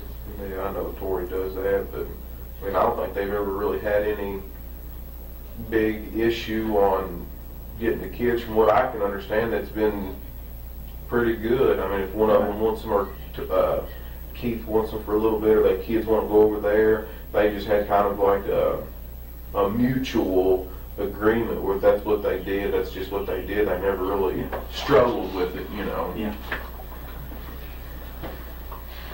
Well, okay. So I guess where I go from here, And now at some point his brother's gonna call him and tell him to get the hell out of there, which is one of the main reasons that he was actually fired from his job as a police officer. The brother, Nick Houck, right? He calls him and is like, no, you gotta leave now. I mean, that and many other factors. He wasn't the greatest on the job. He was apparently sleeping on the job, didn't report a teen missing. There's a bunch of other stuff. And just his conduct and just the way the police chief was like, you're supposed to be protecting the victim or trying to help find the missing person? Like, what are you doing? Telling your brother to get out of this interview. You're supposed to be doing everything to help the investigation, right? Okay. And also, now we know that Brooks and Nick and the family, even the sister, they were secretly recording grand jury proceedings. So I don't know if there's going to be charges for that. Someone earlier said that that would be a felony charge. So we'll see if family members at a later stage also get those charges. Who knows? No one would be surprised if his brother is also arrested at some point, especially now with the new information that the prosecutor says that they believe they now have the gun that killed Tommy Ballard, which is Crystal's dad, right? Okay, so we've still got a few minutes to go here. We're still getting video from different places, you know, that along that route. Can I get this? Sure, please. Here we go. You come over? No. I'm up here. I know that you didn't know. I'm up here in this interview with the detective. Just watch how absolutely staged this is, okay? Snow. I've been up here a good little while.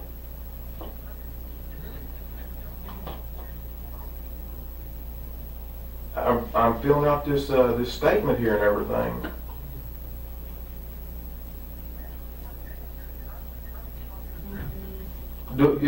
Are you telling me that's what I need to do?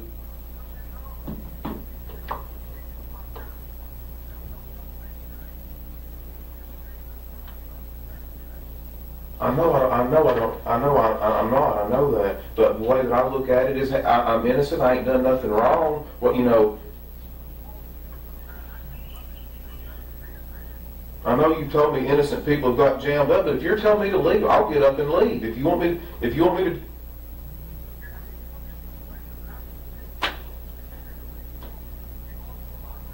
I know I'm going through a lot, but I'm trying to get this guy to help me.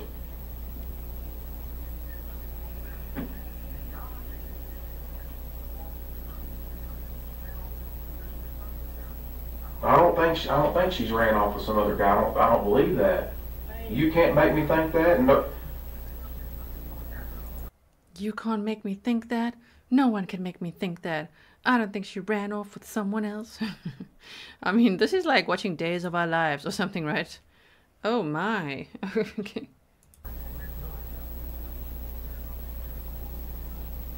Yeah, so do I. I'll do exactly what you're telling me to do right now. You want me to get up and leave? Man, I don't think these guys. I don't think these people have got vindictive just to skin me for no reason. Man, this is not their family. This is not.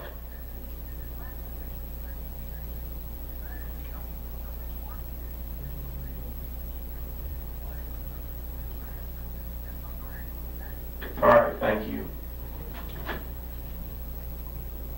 He thinks y'all are gonna fuck is what he thinks. I don't know who he is. Nick, my brother. If you want to go, you're free. No, I know that, but I'm not.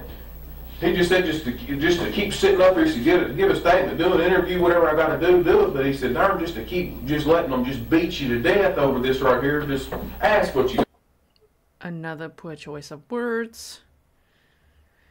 Oh my word. Okay, so yeah, his police officer brother called and said, "Get the hell out of there! Like you shouldn't be there." And just great police work there to his brother. Gotta ask and let you know. And you tell me. You see what I mean, he knows more about this than I do. You see. And have I told you that I'm for you? Yes, you have. I said, what did I say? My job is to find Crystal, right? That's right. However that happens, my job is to find her. Whether I find her hopefully alive and well and safe somewhere or not, my job is to find her. If I don't find her alive and well, my job is to prosecute the person that did something. That's right. If that turns out to be you, my job is to prosecute you. If that turns out to be someone else, my job is to prosecute them, to gather evidence for a lawyer, a prosecutor, to prosecute them. I don't know whether that person will be you or not. Did I not tell you when you come in here and sit down today that right now you're the main person of interest? Yes, that's right. And I explained to you the reason that you're the main person of interest, right? Mm-hmm. You're the last person to see her alive, right? So in this interview already, they're saying you're the main person of interest. Person of interest, yes, POI. You're the last person to see her alive, explaining all of that. But he was officially named a suspect in October of 2015. And he was only arrested at the end of September of 2023. Oh, my word.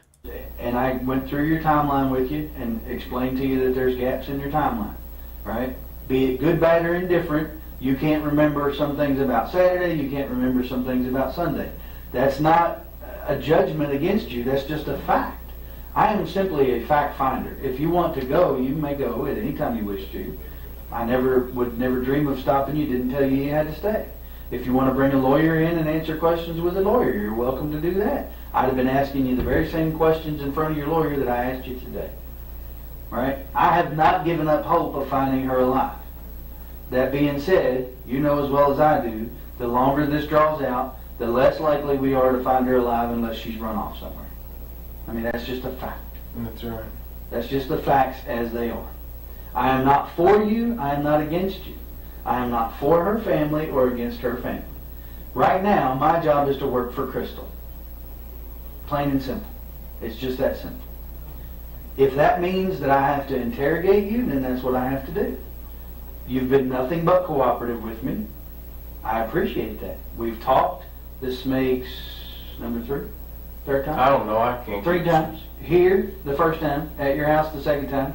And here, the third time again. Not counting the polygraph, because I didn't ask any questions in. You've not asked for a lawyer. You're right. That's your right to do. You're entitled to do that. If Nick thinks you should go and you want to take his advice, go ahead. It's fine. I'm not offended by that. My job is not to make you happy. My job is to find Crystal. If that makes you happy, awesome. You know, but make no mistake, my job is to find her. That's what I'm doing. If I offend people in the midst of that, well, I'll apologize later for offending people. If it finds her home safe, then I'll just take the blunt of offending people and go on. You know, just like what you said. What'd you say? Doesn't matter what they think of you, as long as we find her. That's right.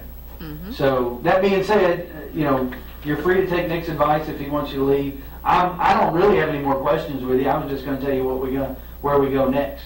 All right, yeah, well, wrap it up and you tell me what we're doing next, and if it's over, it's maybe it's false alarm. So, you know, here's what I'm looking at, right? Yeah, I'm trying to find video of her car getting on the parkway, whether it's New Haven Road or 150, trying to find some video of her car getting on the parkway in hopes that it will reveal to us when it gets on the parkway, because there's some confusion about that. Some people calling in saying they saw it on Saturday. Some people calling in saying they saw it on Sunday morning. Yeah. Yes. Okay. And he's like, oh, okay. But he's definitely, you can see now he's, oh, look, he's so small now. He's like, okay, yep, I'm going to listen to my brother and I'm going to go. Like, my word. Some people calling in saying it wasn't there Saturday or Sunday morning. That's just the nature of the beast. When you put information out there, you get a lot of it back. So I'm trying to figure out when it got on the parkway, and if I can, who was driving it when it got on the parkway. Maybe she was driving it, maybe she wasn't. Maybe somebody else was driving it. I don't know. You know, maybe somebody stole it and it got a flat tire and they left it on the parkway. I have no idea. There's a million possibilities about how it got on there. So I'm trying to figure that out. He's like, you try to figure that out, okay. If you want to go, you can go. Just figure that out. We're trying to get all this information. T-Tree says, what? I didn't know the trunks had proof. Then you gotta rewatch episode 1. But also tomorrow, we'll be looking at Nick Houck's interview. And there, they say to him, it's actually, I don't know if it's in the interview. Could be in that one, and there's the polygraph test one.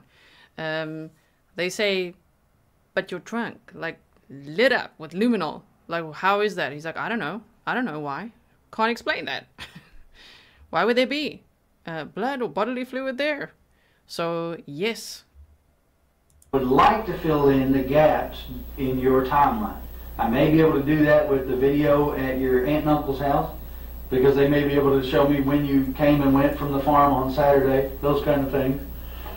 I'm probably going to interview your mom. I'm probably going to interview Nick and ask them, you know, if they were with you any time during that time. Maybe they have a little better memory of it. They can fill in those gaps. I'm probably going to interview the employees that called you Friday and Saturday, Friday evening and then Saturday, to interview them and ask them, you know, when you called him, what did you talk about? How long did you talk?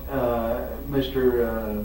Stanley or whatever his name is, you know, did he answer the phone? Did you all talk on Saturday morning? If you did, what did you talk about? Did you go see him? Those kinds of things to help me fill in your timeline, which gives me a better idea of whether or not you're involved in her disappearance. And that's what I do. So, and then once I've done as much as I feel like I can do, I'm going to move on to other things. I'll be honest. Beyond that, short of finding her somewhere, I've done about all the forensic countermeasures I can do. You know, we've gone through the car with a fine-tooth comb. We fingerprinted the car. We've gone through her purse. We're going to start going through bank records. You know, she did have an account. I know you told me you didn't know that she did or didn't. She did have an account of some sort. My understanding is maybe from a family member that there was some Social Security disability from Keith for the kids that maybe went into that account. Maybe that's the case.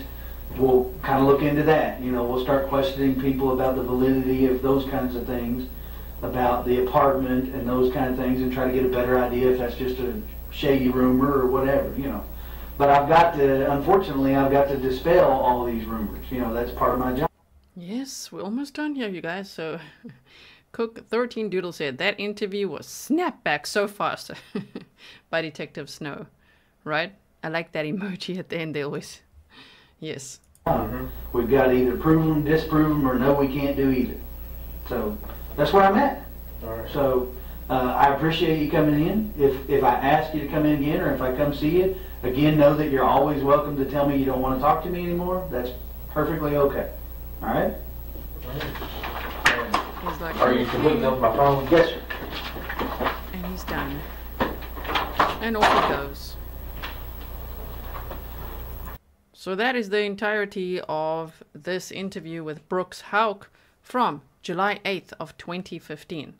Now, I think what I've got here for the last 4 minutes of this clip is probably, I think, what I put in here, is that Nancy Grace interview with Brooks Houck, where you'll hear him slip up a little bit more. Allegedly. Check it out.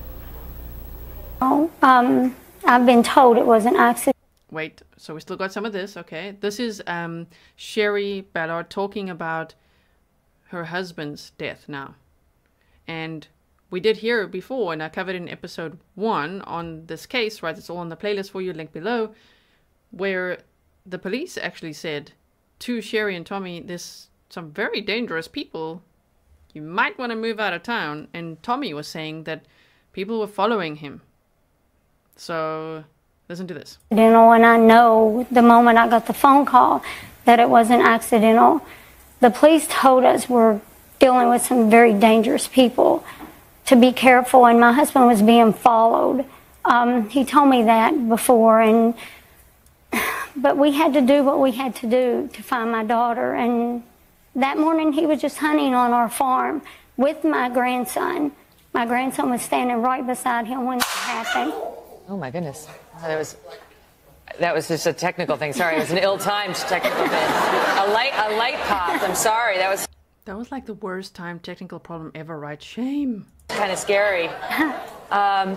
So, I mean, what do you believe happened here? What do you believe happened? I believe someone wanted my husband out of the way. I think my husband was getting close. They knew my husband would never give up looking for my daughter. And I think he was a threat to them. And so you think it was the same person who you believe took your daughter's life? In my opinion, I honestly do. Retired circuit. No, I might not even have that clip in here. We shall see. This is a retired circuit court judge now reacting to Brooks Houck's arrest. Archer Girl as well. There's 2 others, but it's all of Nick Houck. So we're going to look at that tomorrow. Okay, that would be Nick Houck's interview with police, and then also his lie detector test. Court Judge Jack C. has lived in Nelson County his entire life. He was still on the bench when Crystal Rogers went missing. We wondered whether it would ever come through at all. C says the new charges could stem from a few different things. I think something they may have found, and also there's a lot of speculation about whether the other defendant may have flipped, or maybe somebody else has flipped and has some direct knowledge of the case. Very likely. That's a possibility as well. That is a possibility as well, and it would strengthen the case significantly. C was on the bench when Houck was charged with theft back in 2018. That trial was moved to Warren County, where Houck was found not guilty. He'll almost certainly not be tried in Nelson County this time either. Given the case's notoriety, it may be hard to find a place in Kentucky, but not impossible. The standard is not whether a person hasn't heard anything about the case, but whether they can set aside what they've heard and make a decision based on the evidence and the instructions as to the law that the judge gives them. C, still remaining impartial years after leaving the bench, says this is a big step in the case, but it is far from over. I've seen and heard a lot of people who are relieved that there's finally something definite going on that's headed for the court system. But I would just urge everybody to be patient, because this could take a while and we don't know what the result will be. She says one of the variables in this case that can make things interesting is the lack of a body. It could also be one of the reasons that prosecutors decided not to press charges until now. He says while it may be hard, much like finding a case in Kentucky where this can be tried, it's not impossible to get a conviction without a body. And right now our coverage is moving ahead with... Oh yeah, I said I would still show you this again, and then we'll look at that little clip from HLN. Okay, right after this. So let's look at it one more time, where Brooks Houck, finally 8 years later, is arrested. Okay, still innocent until proven guilty. Suspect charged though with Crystal's murder and with tampering with evidence. And there's another guy that was also arrested, Joseph Lawson. So here we'll see him entering the jail and then coming out in his orange jail outfit with his shackled ankles. Our top story on the WHS 1119, the arrest today of Brooks Houck, the longtime chief suspect in the killing and disappearance of Crystal Rogers, his former girlfriend.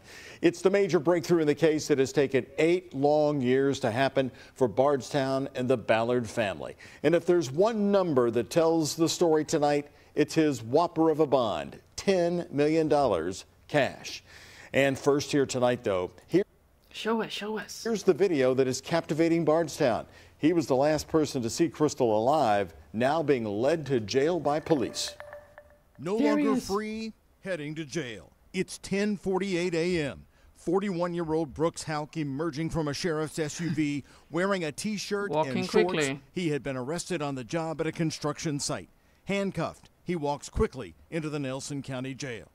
Yep. Then, less than 1 hour later, at 11:39 a.m., the scene all of Bardstown has waited. Yes, the scene all of Bardstown has waited for 8 years. Oh my word. Sure. Look at him go. Look at him go in his orange jail outfit. You know, Team Crystal. Yes, they mostly wore orange shirts. Prayers for Crystal, Team Crystal. Orange, pink, and yellow, but a lot of orange. So he's in orange now. That's right. This guy, my word, look at him go. 8 years to see. Houck wearing an orange jumpsuit.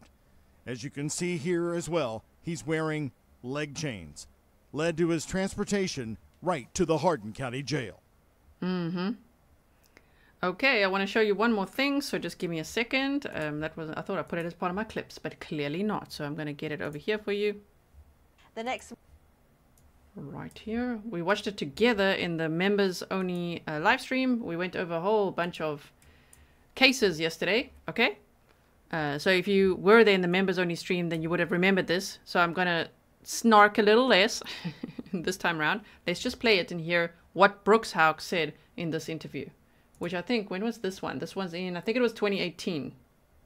I'm not too sure. I think so, though. Let's have a look. Joining me right now, in addition to her parents, Tom and Sherry Ballard, her boyfriend that she lived with, they're in their 3-bedroom suburban home. Brooks Houck is with us. Thank so, you. Brooks, you go to bed and she's still playing games on her phone.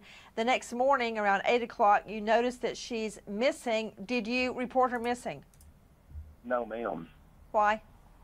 That is a great... Now listen how he answers. Did you report her missing?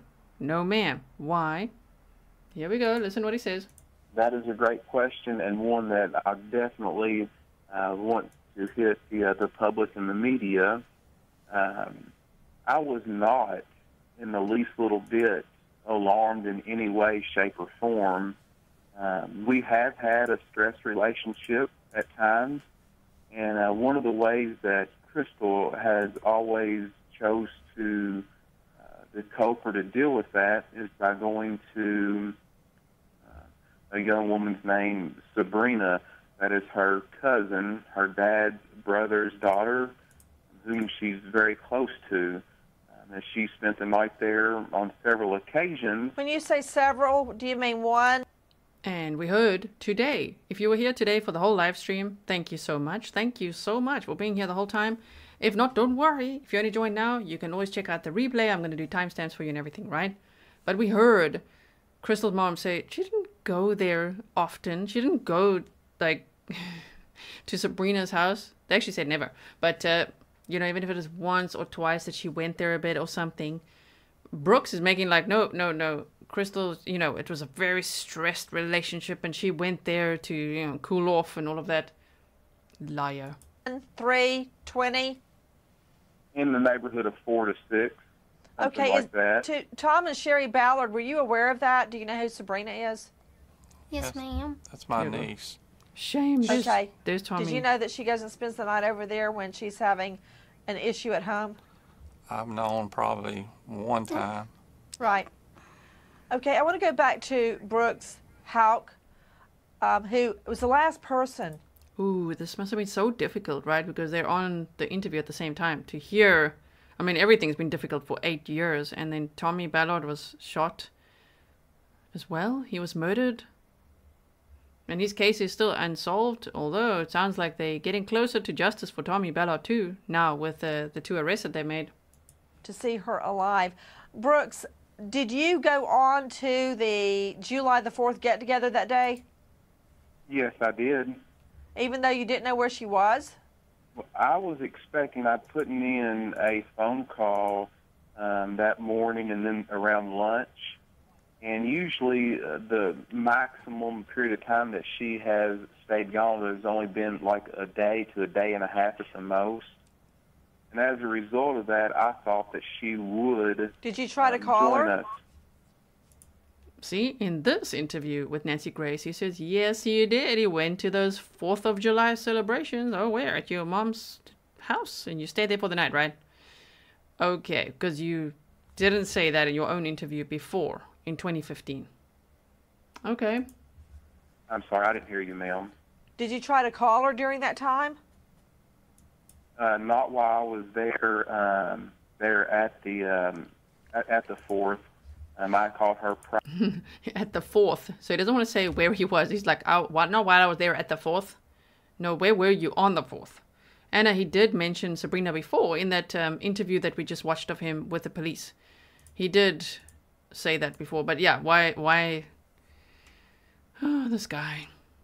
You know, there's just so many whys actually with him. I can't even say them all. Prior to leaving to head in that direction, yes, ma'am.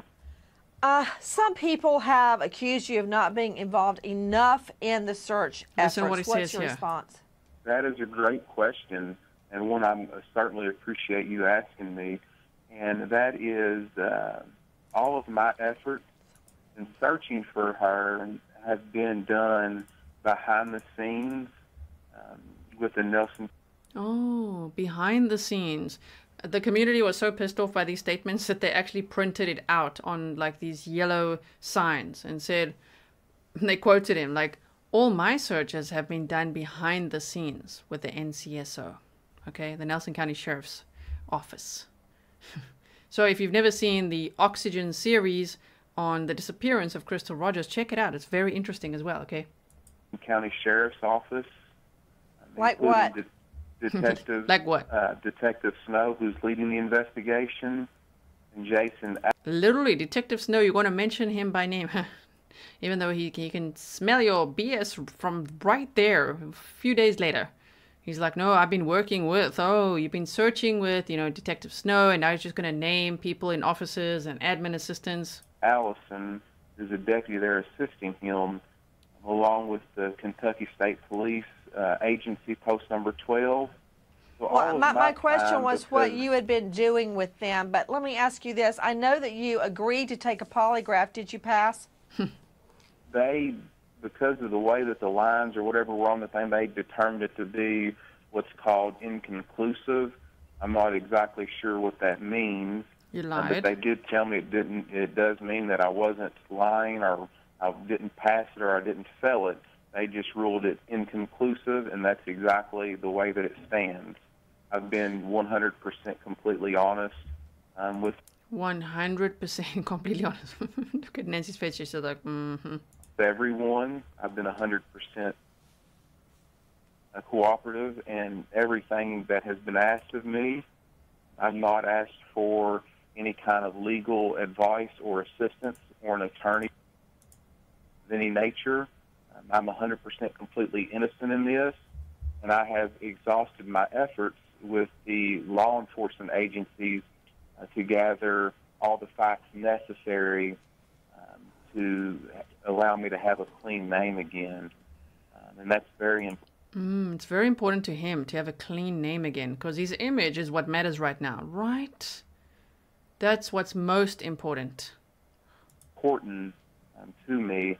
I have not responded to a lot of the negativity and all this animosity because I want the emphasis to remain on Crystal's safe return home, and that's where I want it to.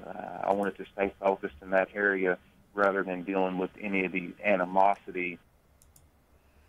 Okay, and so that's what we have for today. Now, where else have we heard that? It sounds familiar, doesn't it? Remember when Letitia Stark, who I was hoping I'd never have to say her name again, but remember when Letitia Stark had her back to the cameras there with Spencer? When she was talking to poor Spencer, and she was like, look, I don't want any of this negativity. People just need to focus on bringing Gannon home. It sounds just like that. That's why he's like, look, I don't want this animosity. I just want to clear up my name, you know, my name, my family's name. That's just got to be good again. It's very important to me. And also, just focus on what's important here. Yeah, right. Oh, man. Okay. So, that is what we have for today. We've been here for 3 hours and 40 minutes. It was quite a long live stream. That means I've got a lot of timestamps to do. Wish me luck. Timestamps take a while, but I'm going to work hard at it. Probably now. It's almost midnight my time here. I'm going to be doing that as soon as the live stream is done so that anyone watching the replay can just easily navigate through this entire stream. And then I have not set up the stream yet for tomorrow, but tomorrow we'll meet again and we'll look at the interviews that Nick Houck, Brooks's brother, has done. People speculate he may be arrested as well, but we don't know that at all. No one's named him as a suspect or anything. All that we know is that he used a fake name to sell a gun to an undercover agent of sorts, is what I'm hearing. It's an undercover agent, and that gun, so far, is meeting 4 out of 5 of the criteria to say that it's the same gun that killed Tommy Ballard. So it's getting very interesting. 2 arrests have already been made. Will there be a third? Will there be more charges brought against the family, the Houck family, for secretly recording the grand jury proceedings? We don't know. Tomorrow I'll set up the stream. I've just got to put all that together for you guys, so that takes some time. So it should be around the same time we started today. Maybe a bit earlier, because it might be slightly longer if we look at both the interview and the polygraph. Maybe we'll split it up. We shall see, okay? But if you haven't yet checked out the playlist, please do that so that you are giving you some homework. You always get, not always, but sometimes you get Grizzly true crime homework, yeah. And so make sure you've looked at episode 1, that you're sure of the timeline and the overview and everything. Yesterday we also went over who is Joseph Lawson, what's his background, who's this guy that was arrested, how could he be connected, and we went over Brooks Houck, a bit of quite a deepish dive, but today we really went in to look at this interview. Pinche, Becky, 0 F's given. I always like reading out your whole name. Thank you, G. Justice for Crystal. Yes, thinking of Crystal's of family and friends, and Tommy's, and Jason Ellis, and the mom and daughter referred to as the Netherlands that were also murdered. There's a lot of unsolved cases in Bardstown, Kentucky. Could they all be connected? Maybe. Now I'm losing my voice, so I'm going to go. Thank you so much, Liz. I really appreciate it. I'll see you guys all tomorrow, okay? And if you joined membership today, check out the members only playlist because it's there for you. Yesterday's live stream, you might want to check that out. And if you haven't yet, please make your way over to Patreon. It's $1 to join, and there's so many perks there for you, including all the members live streams, the replays and things go over there, but then also behind the scenes videos and all kinds of stuff there for you, okay? So if you're into that, I will see you guys tomorrow. Thank you so much, mods, for everything you do, and stay safe in the meantime, okay? Have a good evening or whatever time it is for you. Let's make sure the outro doesn't double play. Okay, bye everyone. A voice said, "Don't go."